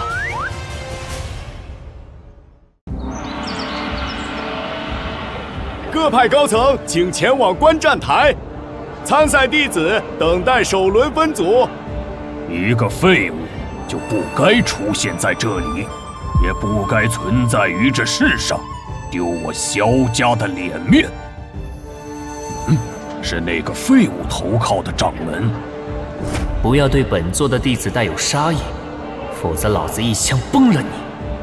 这首诗，意思是说他自己脑子有问题，怪不得会收留废物，原来是个傻子呀。本次大赛共200名选手参加，为避免同门相遇，会区分甲、乙、丙、丁4大赛组。首轮第1场，铁骨派田七对战大红门孙凯。好大只啊！军长们，看来今天是我大红门的幸运日啊。孙凯虽然是开麦12段，但下手很有分寸的，军长们不必多虑。那我先多谢刘长老了。开始！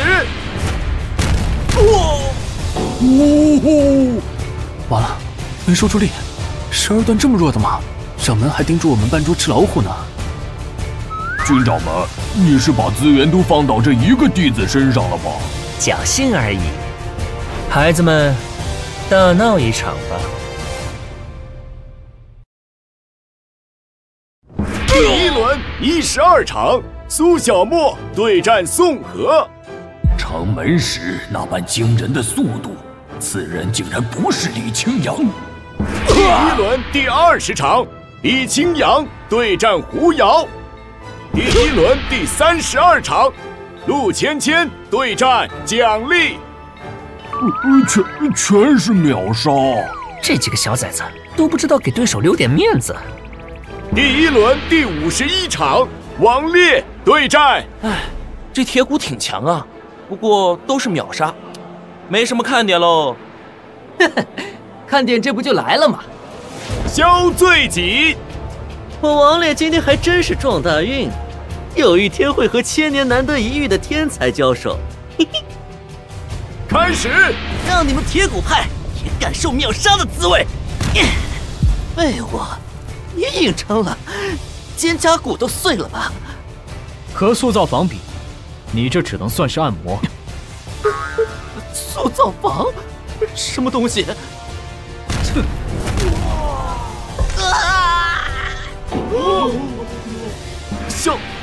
萧醉己获胜。 5名弟子晋级第2轮，史诗任务完成度10%，宿主获得20点贡献值。按完成度给贡献值，这史诗任务还挺人性化。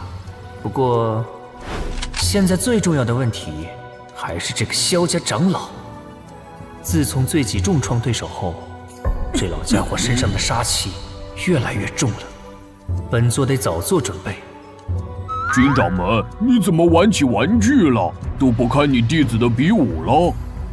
虽然田七打败了我的弟子，但是不得不承认，这小子还真的牛，到现在都没动用半点灵力。停！你是个乌龟吗？只防不攻。这个青灵派弟子每一掌的力劲至少在1500左右，田七他不动用灵力护体，怎么能扛下来？不动用武技，还真打不破你的龟壳了。离宗掌，哈！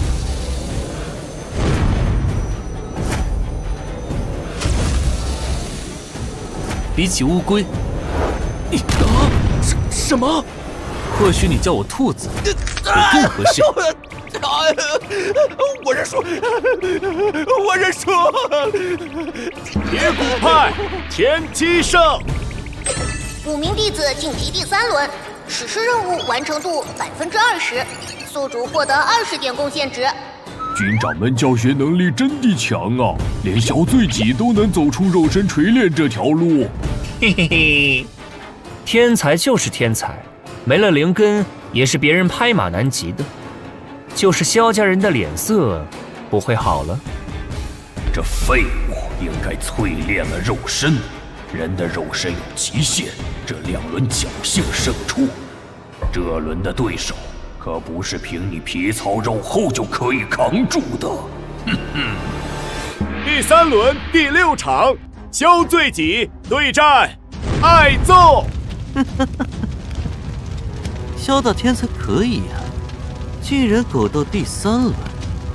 不过，你终究是血肉之躯，能抵得过紫焰吗？小醉己，火系武者可是炼体的天敌呀！本长老定要看着你这个废物再坠一次深渊。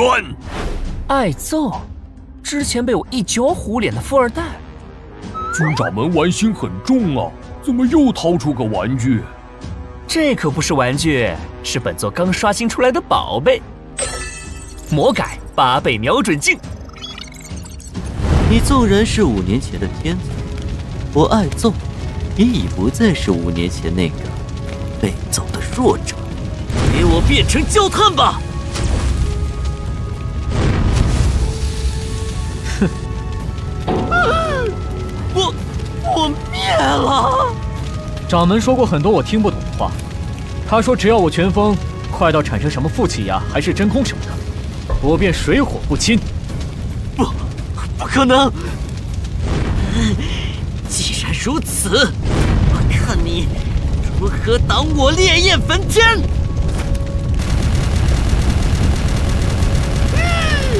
当年你欺男霸女，被我揍得嗷嗷大哭，如今我什么都没有，可这双拳都还在。不是，太残忍了，不忍看的。醉己这边已经没有悬念了。不过综合前2轮的比赛，看芊芊的表现，能力澎湃如浪，直接将12段的对手掀翻台下，这无疑已经迈入5图境界。这么说，我堂堂掌门一直是个门派战力老2吗？请修炼这边还得再抓紧。看来弟子优秀，本作的压力也越大。比赛越往后，你们遇到的对手就会越强。来吧，放开手脚，让本作的压力来得更猛烈些吧。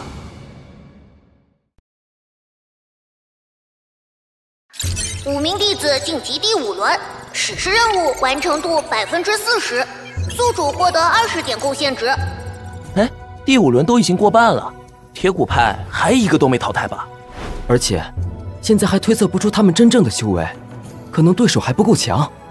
哎呦，一个9流门派怎么会培养出这么多优秀的弟子？笑吧，笑吧！马上这萧家毒瘤的黑马之路就会被我萧家真正的荣耀终结。第5轮第7场，萧林烨对战萧醉己。林烨这几个月一直在绝阴谷修炼，实力远胜以往。这萧林烨资质也不错，就是之前一直被萧醉己压了一头。可不是嘛！经过他的努力，总算把他堂哥熬成废物了，他才出头。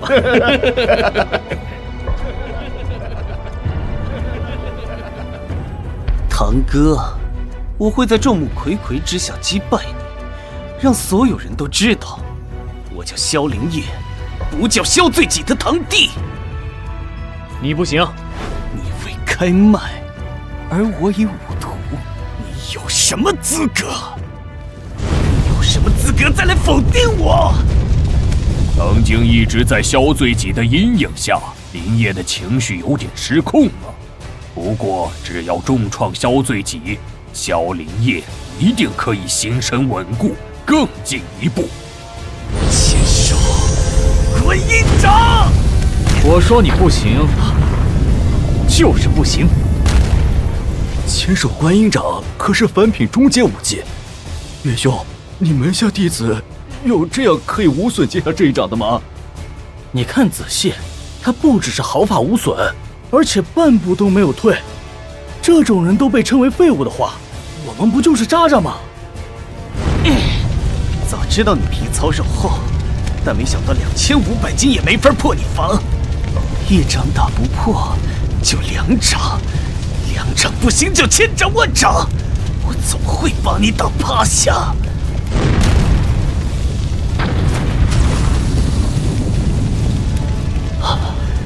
还是一步不动。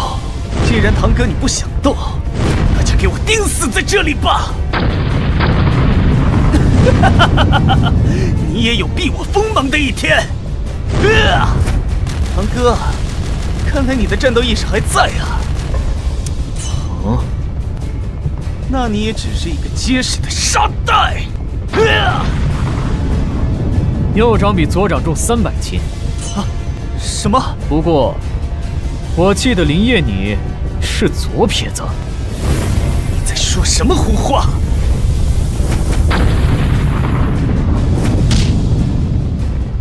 左手发力不畅，是修炼过度留下的伤疤。可恶！牵手，观音掌！他只是凭肉体速度就赶上了千手观音掌。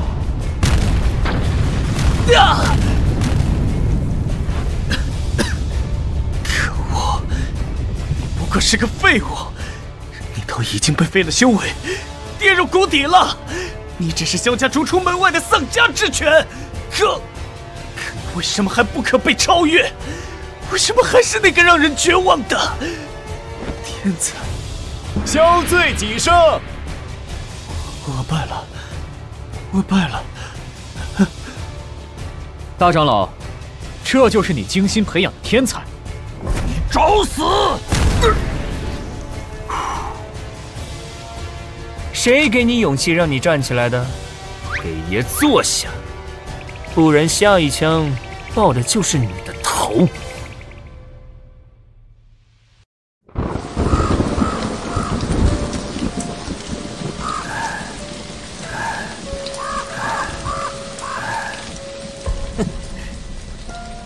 小子大雷雨天，竟然上山砍柴，不知道树会引雷吗？你被劈死，一点都不冤。不过你的不幸，却是本座的大幸运啊！灵魂被困数千年，本座终于重生了。灵瑶，我视你为红颜知己，却为了太玄真经暗算我。待本地重头修炼，再去找你算账。